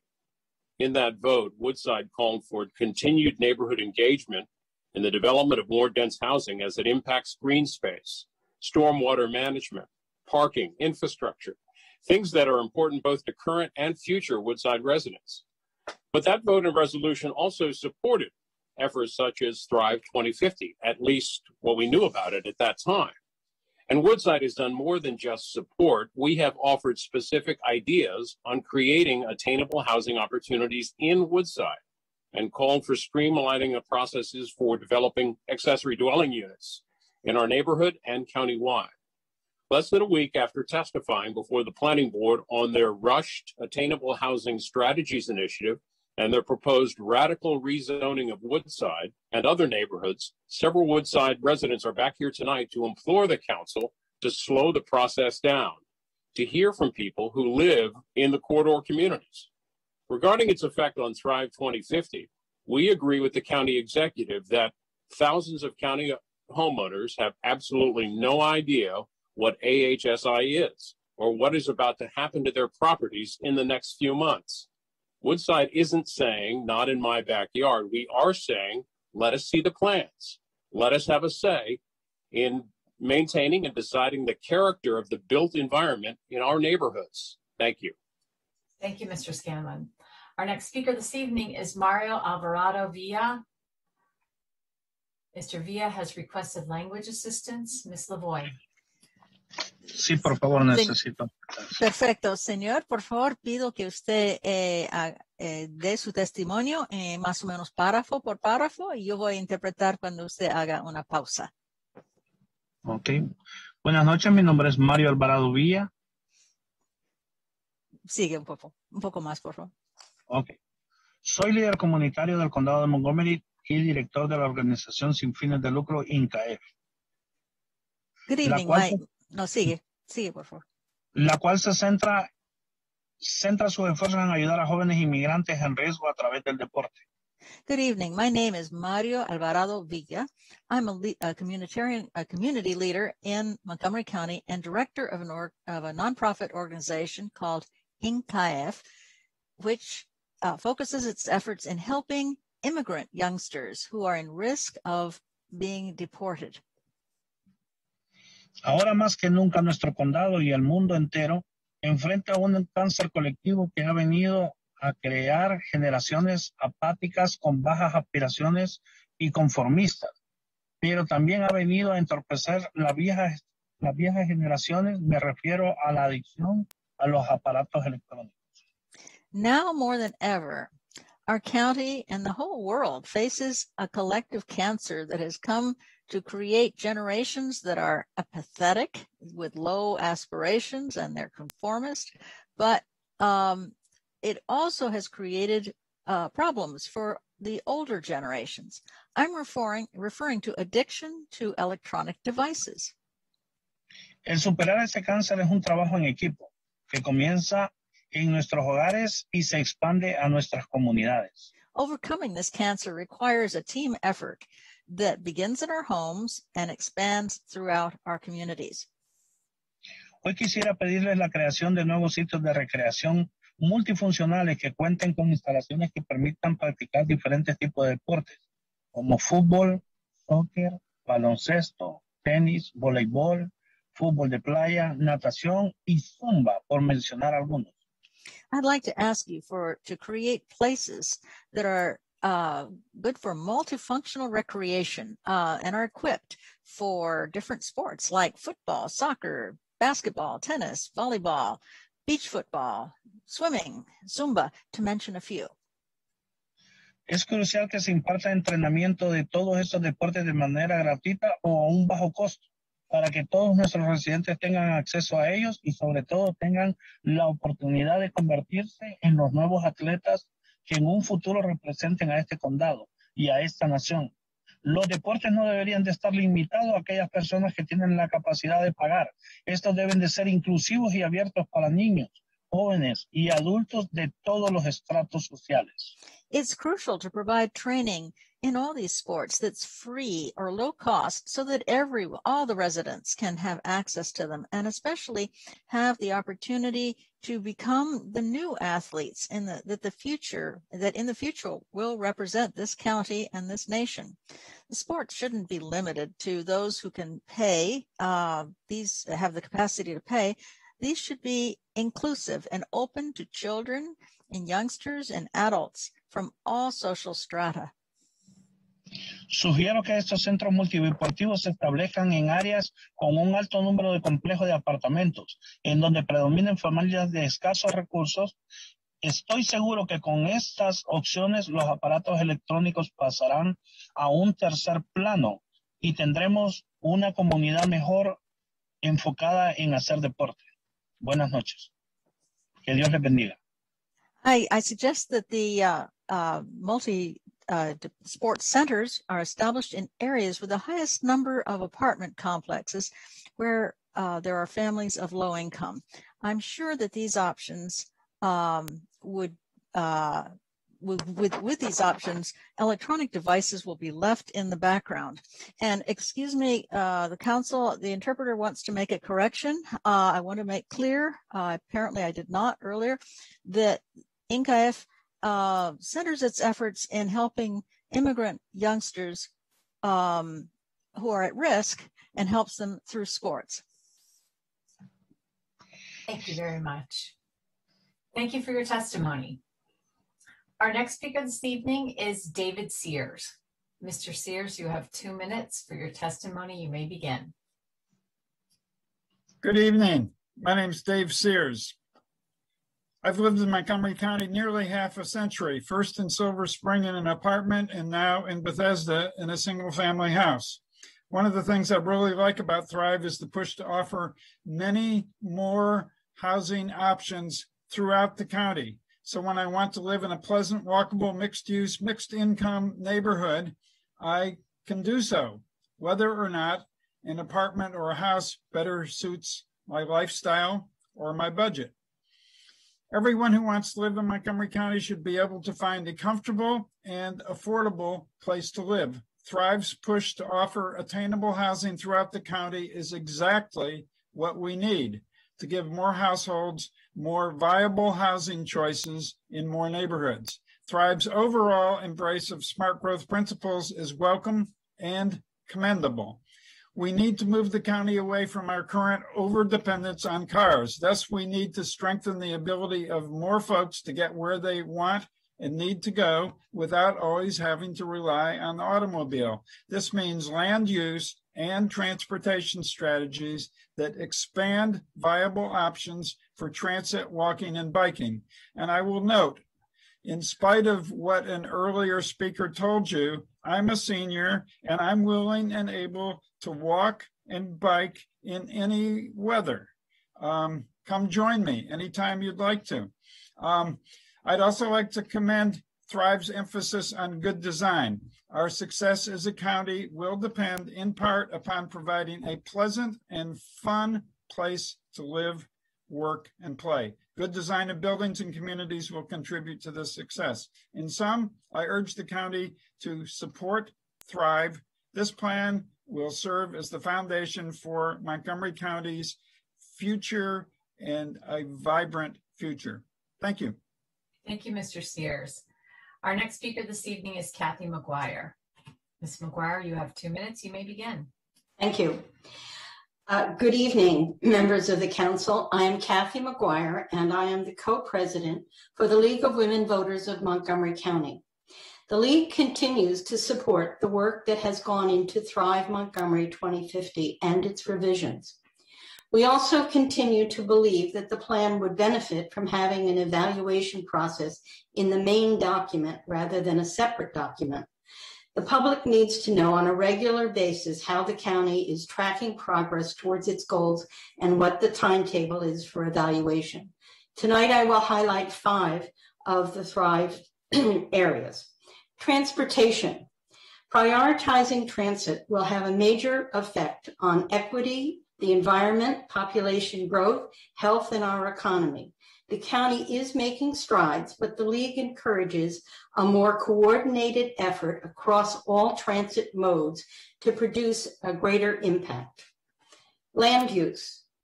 The key themes of the document Thrive, such as urbanism, housing, transforming major roads into boulevards, regional solutions, and diversity as a strength, are all things that could be in the League position, so we support those. Housing. Montgomery County continues to need more housing, especially units for very low-income families. We need larger units for larger families, and we need the missing middle attainable housing designated for low and middle income.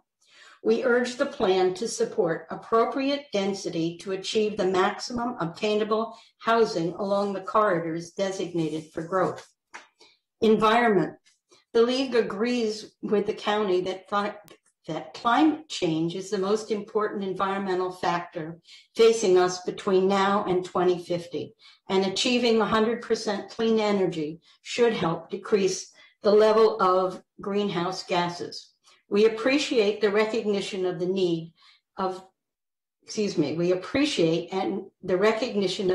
to change from wedges and corridors to a complete community concept. Ms. McGuire, I'm sorry for the interruption, but your time is up. Okay. Thank you very much for your testimony. Our next speaker this evening is Michael DeLong. Mr. DeLong, you have 2 minutes. You may begin when you're ready. Thank you very much. My name is Michael DeLong. I'm a resident of Silver Spring, 31-year-old renter, and I've lived in Montgomery County since 2015. I just wanted to give a few brief remarks. Strongly support Thrive Montgomery 2050's vision. Montgomery County is an excellent place to live. We're getting more residents every year. In order to accommodate them, we should build more housing of all types in major centers and corridors, especially more affordable housing, and a variety of different dwellings, not just single-family homes, but duplexes, triplexes, townhouses, small apartments, and even high-rise apartments and condominiums. This will help promote racial equality, and I'm encouraged by the plan's statements that we need to use land more efficiently and promote compact development and make social inclusion a high priority. I'd prefer to see housing mentioned as a human right, as it was in the earlier drafts, and that all tenants should have a right to legal counsel in eviction cases.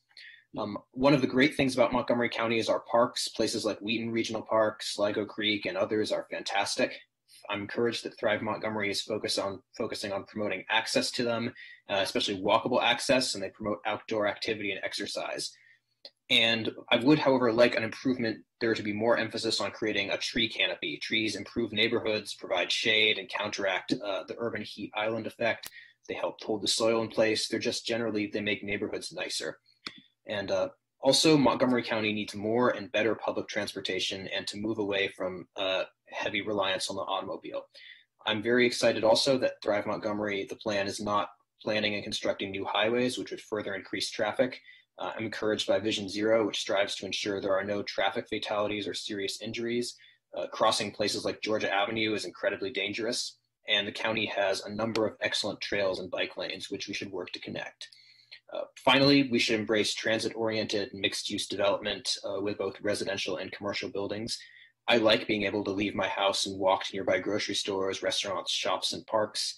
More and more people are appreciating the benefits of this development, and it's more environmentally friendly, provides opportunities, and it should be one of our top priorities. So this is a good draft. It could be improved. Thank you very much for your time. Thank you, Mr. DeLong. Our next speaker this evening is Stephen Kraft. Mr. Kraft, you have 2 minutes. You may begin.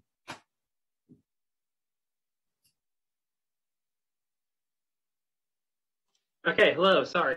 My name is Stephen. I'm a resident of Montgomery County. I've been a resident for 20 years. I've rented and lived in group homes, now a townhome. I support Thrive's plan to make Montgomery County more affordable and more inclusive by building more housing, focusing on walkable communities, and expanding modes of transit.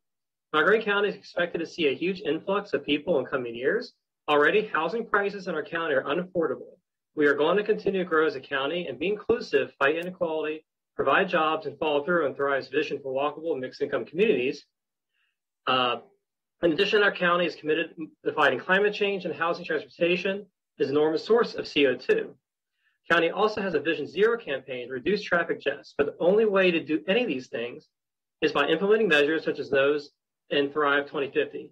If we say no, if we listen to NIMBYs, our county will not be more equitable, housing will not get affordable or equitable, carbon emissions will not be reduced. That means more pollution, more forests will get demolished as homes have to build out, and historical racist zoning and segregation laws will stay in place. Instead, I say yes, and I support the vision of Thrive 2050. I support building more homes, more affordable housing options, build walkable communities, expanding mass transit, and being a welcoming county for all. The county has ambitious goals to combat climate change, reduce vehicle deaths, and make a more livable and equitable county for everybody. The only way to meet these goals is by implementing Thrive 2050. Thank you for your time. Thank you very much. Our next speaker this evening is Francois Carrier. Ms. Carrier, you have 2 minutes for your testimony. You may begin.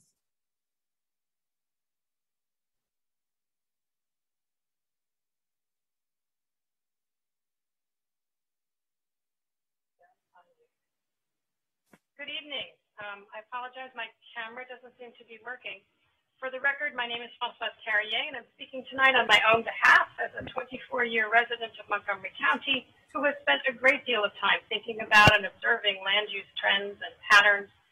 I am here to support the draft comprehensive plan that is before you as a forward-thinking plan grounded in 3 essential goals: equity, economic development, and environmental sustainability.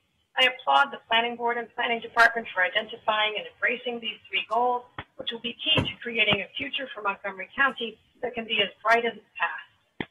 Thrive Montgomery will set the stage for future master plans and zoning changes that will create new possibilities for more complete communities so that more of the county's residents can experience the convenience of 15-minute living. More fundamentally, Thrive will promote the new land use patterns that the county needs to achieve greater equity, rather than continuing to have our neighborhoods diverge as some become more and more affluent with bigger and bigger houses, while others make do with older, crowded housing stock and little in the way of renovation or improvement. The changes that Thrive will support are also important for the county's economic future. We need the changes that Thrive will promote to meet the demands of our time for more housing, more vibrant neighborhoods, and a land use system that makes it easy to build a variety of housing types and non-residential buildings that complement one another, rather than limiting the opportunity for those synergies to a tiny portion of the county's land area. Montgomery County's many decades of careful land use regulation have given us so many advantages. We have vibrant downtowns, attractive neighborhoods, a first-class park system with lots of open space and recreational opportunities, and of course, the Ag Reserve. It's time to get ready for the next 50 years of good land use regulation by adopting a forward-thinking general plan that directly supports the county's major policy goals. Years from now, I believe you all will be proud to have this plan as part of your legacy. Thank you for the opportunity to speak. Thank you for your testimony. Our next speaker this evening is Kristen Mink. Ms. Mink, you have 2 minutes for your testimony. You may begin when you're ready. Hi, my name is Kristen Mink, and I'm a lifelong resident of Silver Spring and a current candidate for the Montgomery County Council. Thank you for hearing my testimony today. I support the Planning Board draft of Thrive 2050, and I urge you to uphold its vision for sustainable, inclusive county. When I was looking for a place to start a family as a young teacher, I couldn't imagine living anywhere besides the neighborhood I grew up in by Blair High School. And I didn't have to, because we were able to buy my childhood home from my parents. They bought this house in the 70s, a time when the first version of the deed they saw included a racially restrictive covenant that would have prevented my mom, a Chinese immigrant, from purchasing the home. Thankfully, explicit racial discrimination like that wasn't and isn't upheld. Montgomery County is a place that takes great pride in diversity. However, we must come to grips with the fact that the effects of historic racial discrimination in housing and development do live on here today. We will not be able to overcome our housing crisis without rezoning our neighborhoods to welcome multifamily housing. While I had the good fortune to be able to move back into my neighborhood, many childhood friends tried to do the same, only to end up moving further out with a long commute or to another county or state. Single-family home prices are skyrocketing. A house on my block recently sold in just 2 weeks for $640,000 and is now being flipped and bumped out of the price range of even more young families, and especially families of color. If that house was turned into a duplex, I can name 2 families who've moved back to the area for it. If we want to attract and retain young professionals heading into their prime earning years and local entrepreneurs willing to take the risk of starting new businesses, if we want to ensure community members who staff those businesses have stable housing and that housing affordable for those at the lowest income levels remains available to those who need it, then we need more income restricted and market rate housing attainable across nearly every income level. We must also prioritize connectedness. In the Montgomery County of our future, all our residents will be able to access work, school, local shops, restaurants, green spaces quickly and easily just by walking or public transit. This is already a reality in our county, and it's a necessity everywhere if we're taking climate justice and racial equity seriously. We cannot allow ourselves to fall back by outdated and misplaced fears. If Thrive 2050 is delayed or obstructed, our opportunities as a community will dwindle, our environment will be harmed, and our neighbors will suffer. Adopting Thrive, along with suggested amendments like greater renter protections and bridging the East-West divide, is a necessary first step for the joyful work of building an affordable, connected, and resilient community where all of us can thrive. I urge the Council to adopt Thrive 2050 so that together we can move Montgomery County boldly and proudly into the future. Thank you for your testimony. Our next speaker this evening is Cecily Basker. Ms. Basker, you have 2 minutes. You may begin when you're ready. Thank you. My name is Cecily Basker, and I'm the former mayor of the town of Chevy Chase, but I testify this evening in my personal capacity as a resident and small business owner in the county. I focus my comments on 2 main issues, process and housing. On process, in my role as mayor for the past year, I worked to try to engage and educate our neighbors throughout the plan's drafting process, with limited success. Many of my neighbors still do not understand the process or what is at stake. In a time dominated by a health crisis and polarizing national issues, the focus of most residents has been elsewhere. I understand the desire to update the general plan after almost 30 years, and I commend much of the forward thinking in this plan, but it proposes significant changes that many residents still do not know about. Please recognize this, expand public outreach even further, and do not rush to approve this plan for the sake of approving a plan. On housing, I support the expansion of affordable and attainable housing. In particular, I support financial incentives to boost creation of more affordable housing, targeted strategies to prevent gentrification and to incentivize preservation of naturally occurring affordable housing, and significant investment in the eastern part of the county as an important priority. Some proposals under consideration, however, will not create more affordable or even attainable housing in neighborhoods like mine, where even small units will sell at high market prices unattainable for most people. Small, expensive units will do nothing to address the county's unfortunate exclusionary history or promote greater racial equity or diversity. This is a large, diverse county, and strategies must be tailored to fit neighborhoods. In some places, the plan commendably recognizes that, but the elimination of compatibility appears inconsistent with a context-sensitive approach. It is unlikely that any single set of countywide design-based regulations, standards, or patterns will achieve the professed goals in every neighborhood. I support adopting reasonable rules for missing middle housing and shared housing types that retain the concept of compatibility. One size does not fit all here, and to accomplish the goal of providing sufficient, reasonably priced, diverse housing for the next 30 years, the rules should be tailored appropriately. Thank you for your consideration. Thank you for your testimony. Our next speaker this evening is Quentin Raymond. Mr. Raymond, I hope I'm saying that correctly. You have 2 minutes for your testimony. You may begin. My name is Quentin Raymond. I represent the Cloverly Civic Association and reside in Cloverly. Council members, thank you very much for the opportunity to speak.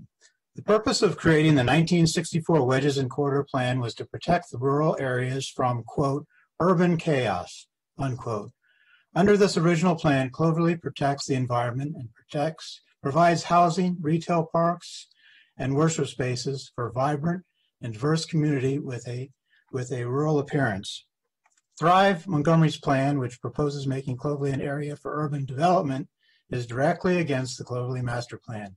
As a leader of the Cloverly Civic Group, I'm representing residents from very different backgrounds who value Cloverly and join together to protest against the changes to this important ecological, social, and racially balanced area. Homes are nestled in the forests of Cloverly.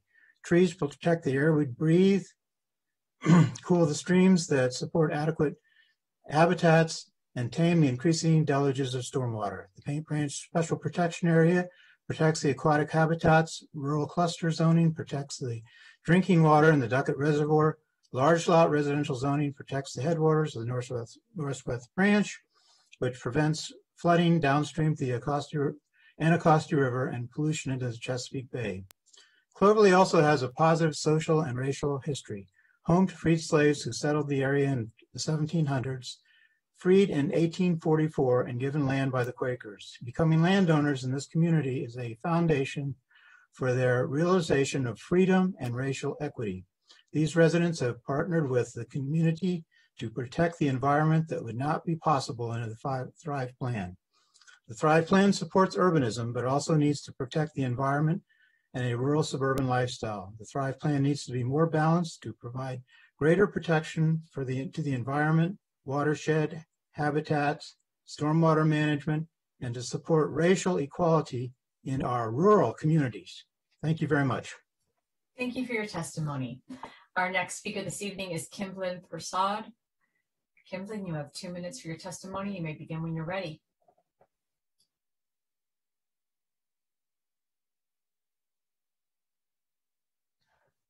Good evening. My name is Kimblin Prasad. I'm the president of the Wheaton Regional Park Neighborhood Association, and we recently voted to join the Thrive Montgomery Neighborhood Coalition. Tonight, I'm speaking as an individual who lives.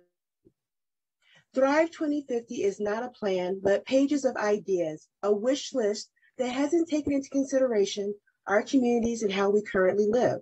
Wheaton is both racially and economically diverse. Thrive will create gentrification by allowing, by right, the building of duplexes, triplexes, small apartment buildings to be built at market rate. Property taxes will no doubt have to increase, and we saw how this all happened in DC. Homeowners here in Wheaton who have worked very hard to get these houses will no longer be able to afford their property taxes and will be forced to sell. We also have a large senior population here who are living on a fixed income and will be forced out. It would also create urban sprawl. People who can't afford to live down county will move up county, where the homes and apartments are a little cheaper. They will need to get cars in order to get to and from their jobs, creating urban sprawl. Black Americans who have the lowest home ownership of all ethnic groups will continue to be denied generational wealth due to this plan. The parking situation, which is a huge issue in Montgomery County, because people in Wheaton use their cars to do their jobs. It's not a luxury item, it's how they do their jobs. And it was the county council which allowed people to park their commercial vehicles on residential roads, causing people to use cones and trash cans to save their parking spaces. And now the plan is to add more. What this plan does is create a greater divide between the have and the have-nots. What this plan highlights are the subtleties of systemic racism in our institutions. Thank you. Thank you for your testimony. Our next speaker this evening is Pam Wanvier. Ms. Wanvier, you have 2 minutes. You may begin when you're ready.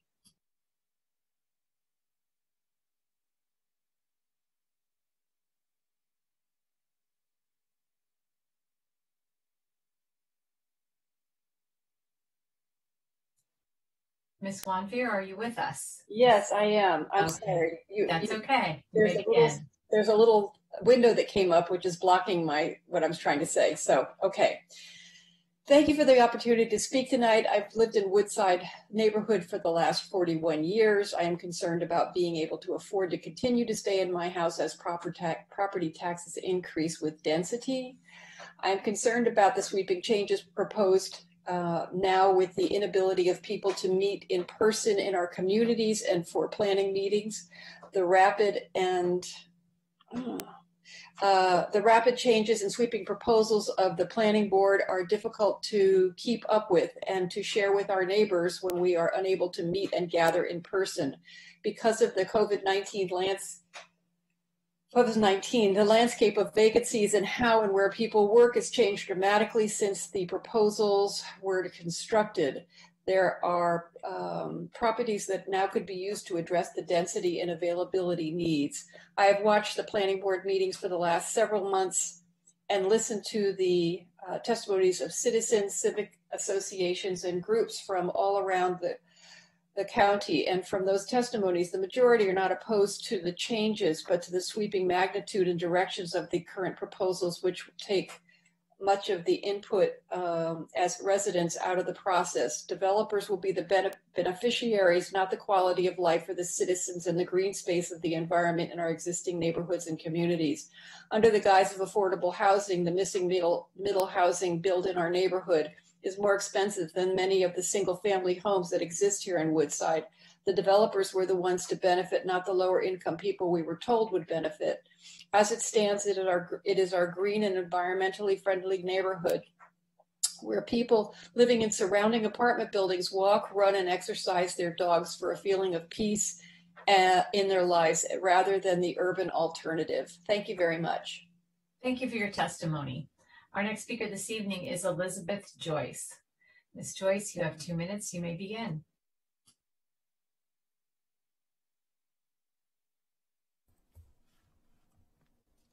Thank you. Can you hear me? We can. It's a little low. Okay, can you hear me now? We can. We can hear you, but it is a little low. So if you could speak up, that would be helpful. I will do that. I'm from Silver Spring. I support the goals of Thrive 2050, but not claim that by right densification of single-family zones is the only solution to our future housing needs. And it's very interesting that this evening, so few of the details regarding densification have been brought out. Successful densification, even if you buy into that concept, plans from other jurisdictions show why our Thrive plan falls short. Vancouver, British Columbia's Brent Todarian, who led his city's model plan, rejects what he calls stupid density, sweeping but poorly calibrated zoning changes. Quote, I don't believe in absolute NIMBY code, he says, but I also don't buy the argument that we should just get rid of all zoning codes and have at it, build as much as we can. By eliminating single-family zoning in hopes that complete communities will magically evolve, Thrive would do exactly that. Vancouver starts with a deliberate regulatory framework. Every decision is made by working backwards from what citizens want. But our planning board has done the opposite, including very few of residents' suggestions in its proposed Thrive plan. For example, Thrive doubles the originally suggested radius for densification around Metro from 1/2 mile to 1 mile, which far exceeds most national models for 15-minute walkability.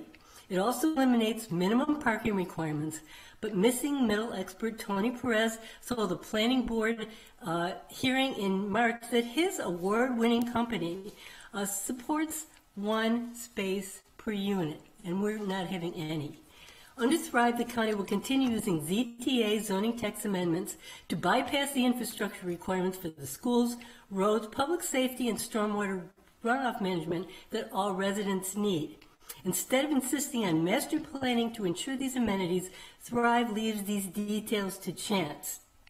Magical thinking will not solve our county's housing problems before enacting an inequitable urban-based vision for our geographically diverse 500 square mile county. The council should insist on a better plan. Thank you. Thank you, Ms. Joyce. Our next speaker this evening is Jan Brito. Ms. Brito, you have 2 minutes. You may begin. Good evening, Council President Hunker and members of the Council. My name is Jan Brito, and I serve as the President of the Greater Capital Area Association of Realtors, the voice of Montgomery County's more than 12,000 realtors and other real estate professionals, as well as thousands of area consumers and residents. This evening, I would like to share our association's perspective on the Thrive Montgomery 2050 Planning Board draft. The housing landscape in Montgomery County is at an inflection point. Prices are at all-time highs, inventory at all-time lows, and the divide in housing between those that own and those that do not is growing. These inequities are further amplified when looking at homeownership rates among minority households. The Planning Board has been putting together a blueprint we can work from to better our communities for the next few decades, and the message it sends is clear. We need more housing. We need more workforce housing, more MPDUs, and more luxury housing. We need to fill in the gaps of missing middle housing, and we need an assortment in the types of housing we develop in all categories to meet the varying demand. While the short-term gains of high real estate prices can be seen in the revenues the county collects, the current marketplace is not sustainable. Younger residents and blue-collar professionals, as well as our first responders and county government personnel, are continuously forced outside our jurisdiction to find homes. We cannot hope to sustain our county's superb network of services if those who make up those efforts must leave when they punch out each day. More housing across the economic spectrum is among the strongest tools to stabilize such a spike in housing costs. Based on the housing development here in Montgomery County over the last 15 years, we are already grossly behind the curve. Thank you for your time this evening. Our full testimony will be submitted, and we look forward to our continued work together to make Montgomery County a welcoming home for all. Thank you. Thank you for your testimony. Our next speaker this evening is Alexandra De Stenito. Ms. Stenito, you have 2 minutes. You may begin. Thank you. Good evening, council members. I am Dr. De Stenito, president of Lincoln Park Civic Association in Rockville. I read with interest the draft for Thrive 2050. I found it interesting that equality is part of the proposal at different levels, but the reality is different things when it comes to implementing. We need more details. The previous plan certainly contributed to disparities in community wealth, quality of life, and health, leaving close to a 30-year gap in life expectancy between residents living in Chevy Chase and those living in Silver Spring. The problem is, when it comes to economic development, minority-rich neighborhoods always seems to draw the short stick, and we end up with the polluting parts, with industrial zones, sometimes heavy industrial zones less than 1 mile from residences. Reforms and investments are needed, and it should be tailored, target in ways overlapping the MOCO DHSS Health Report map from 2018. Equality to us is reform in zoning where heavy industrial zones would be banned within 2 miles from residences. Light industrial zones should be redefined, excluding air and noise pollution.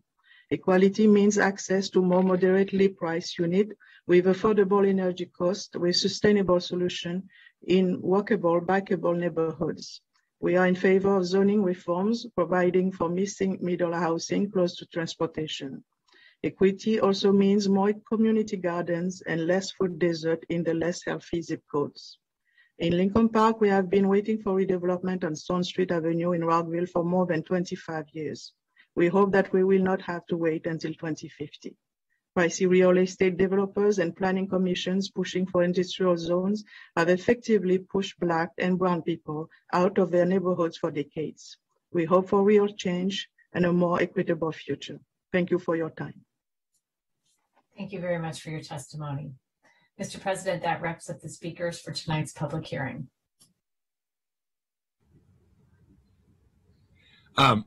Thank you, Ms. Kennedy, and thank you to all of you who provided testimony tonight, as well as everyone watching at home, and everyone who's emailed and called us. Please continue to make your views known to us. We make better policies when we hear from all the voices in our county. The Fed committee will take this up at a future work session. Thank you so much for sharing your views with us, and have a wonderful evening. We are adjourned.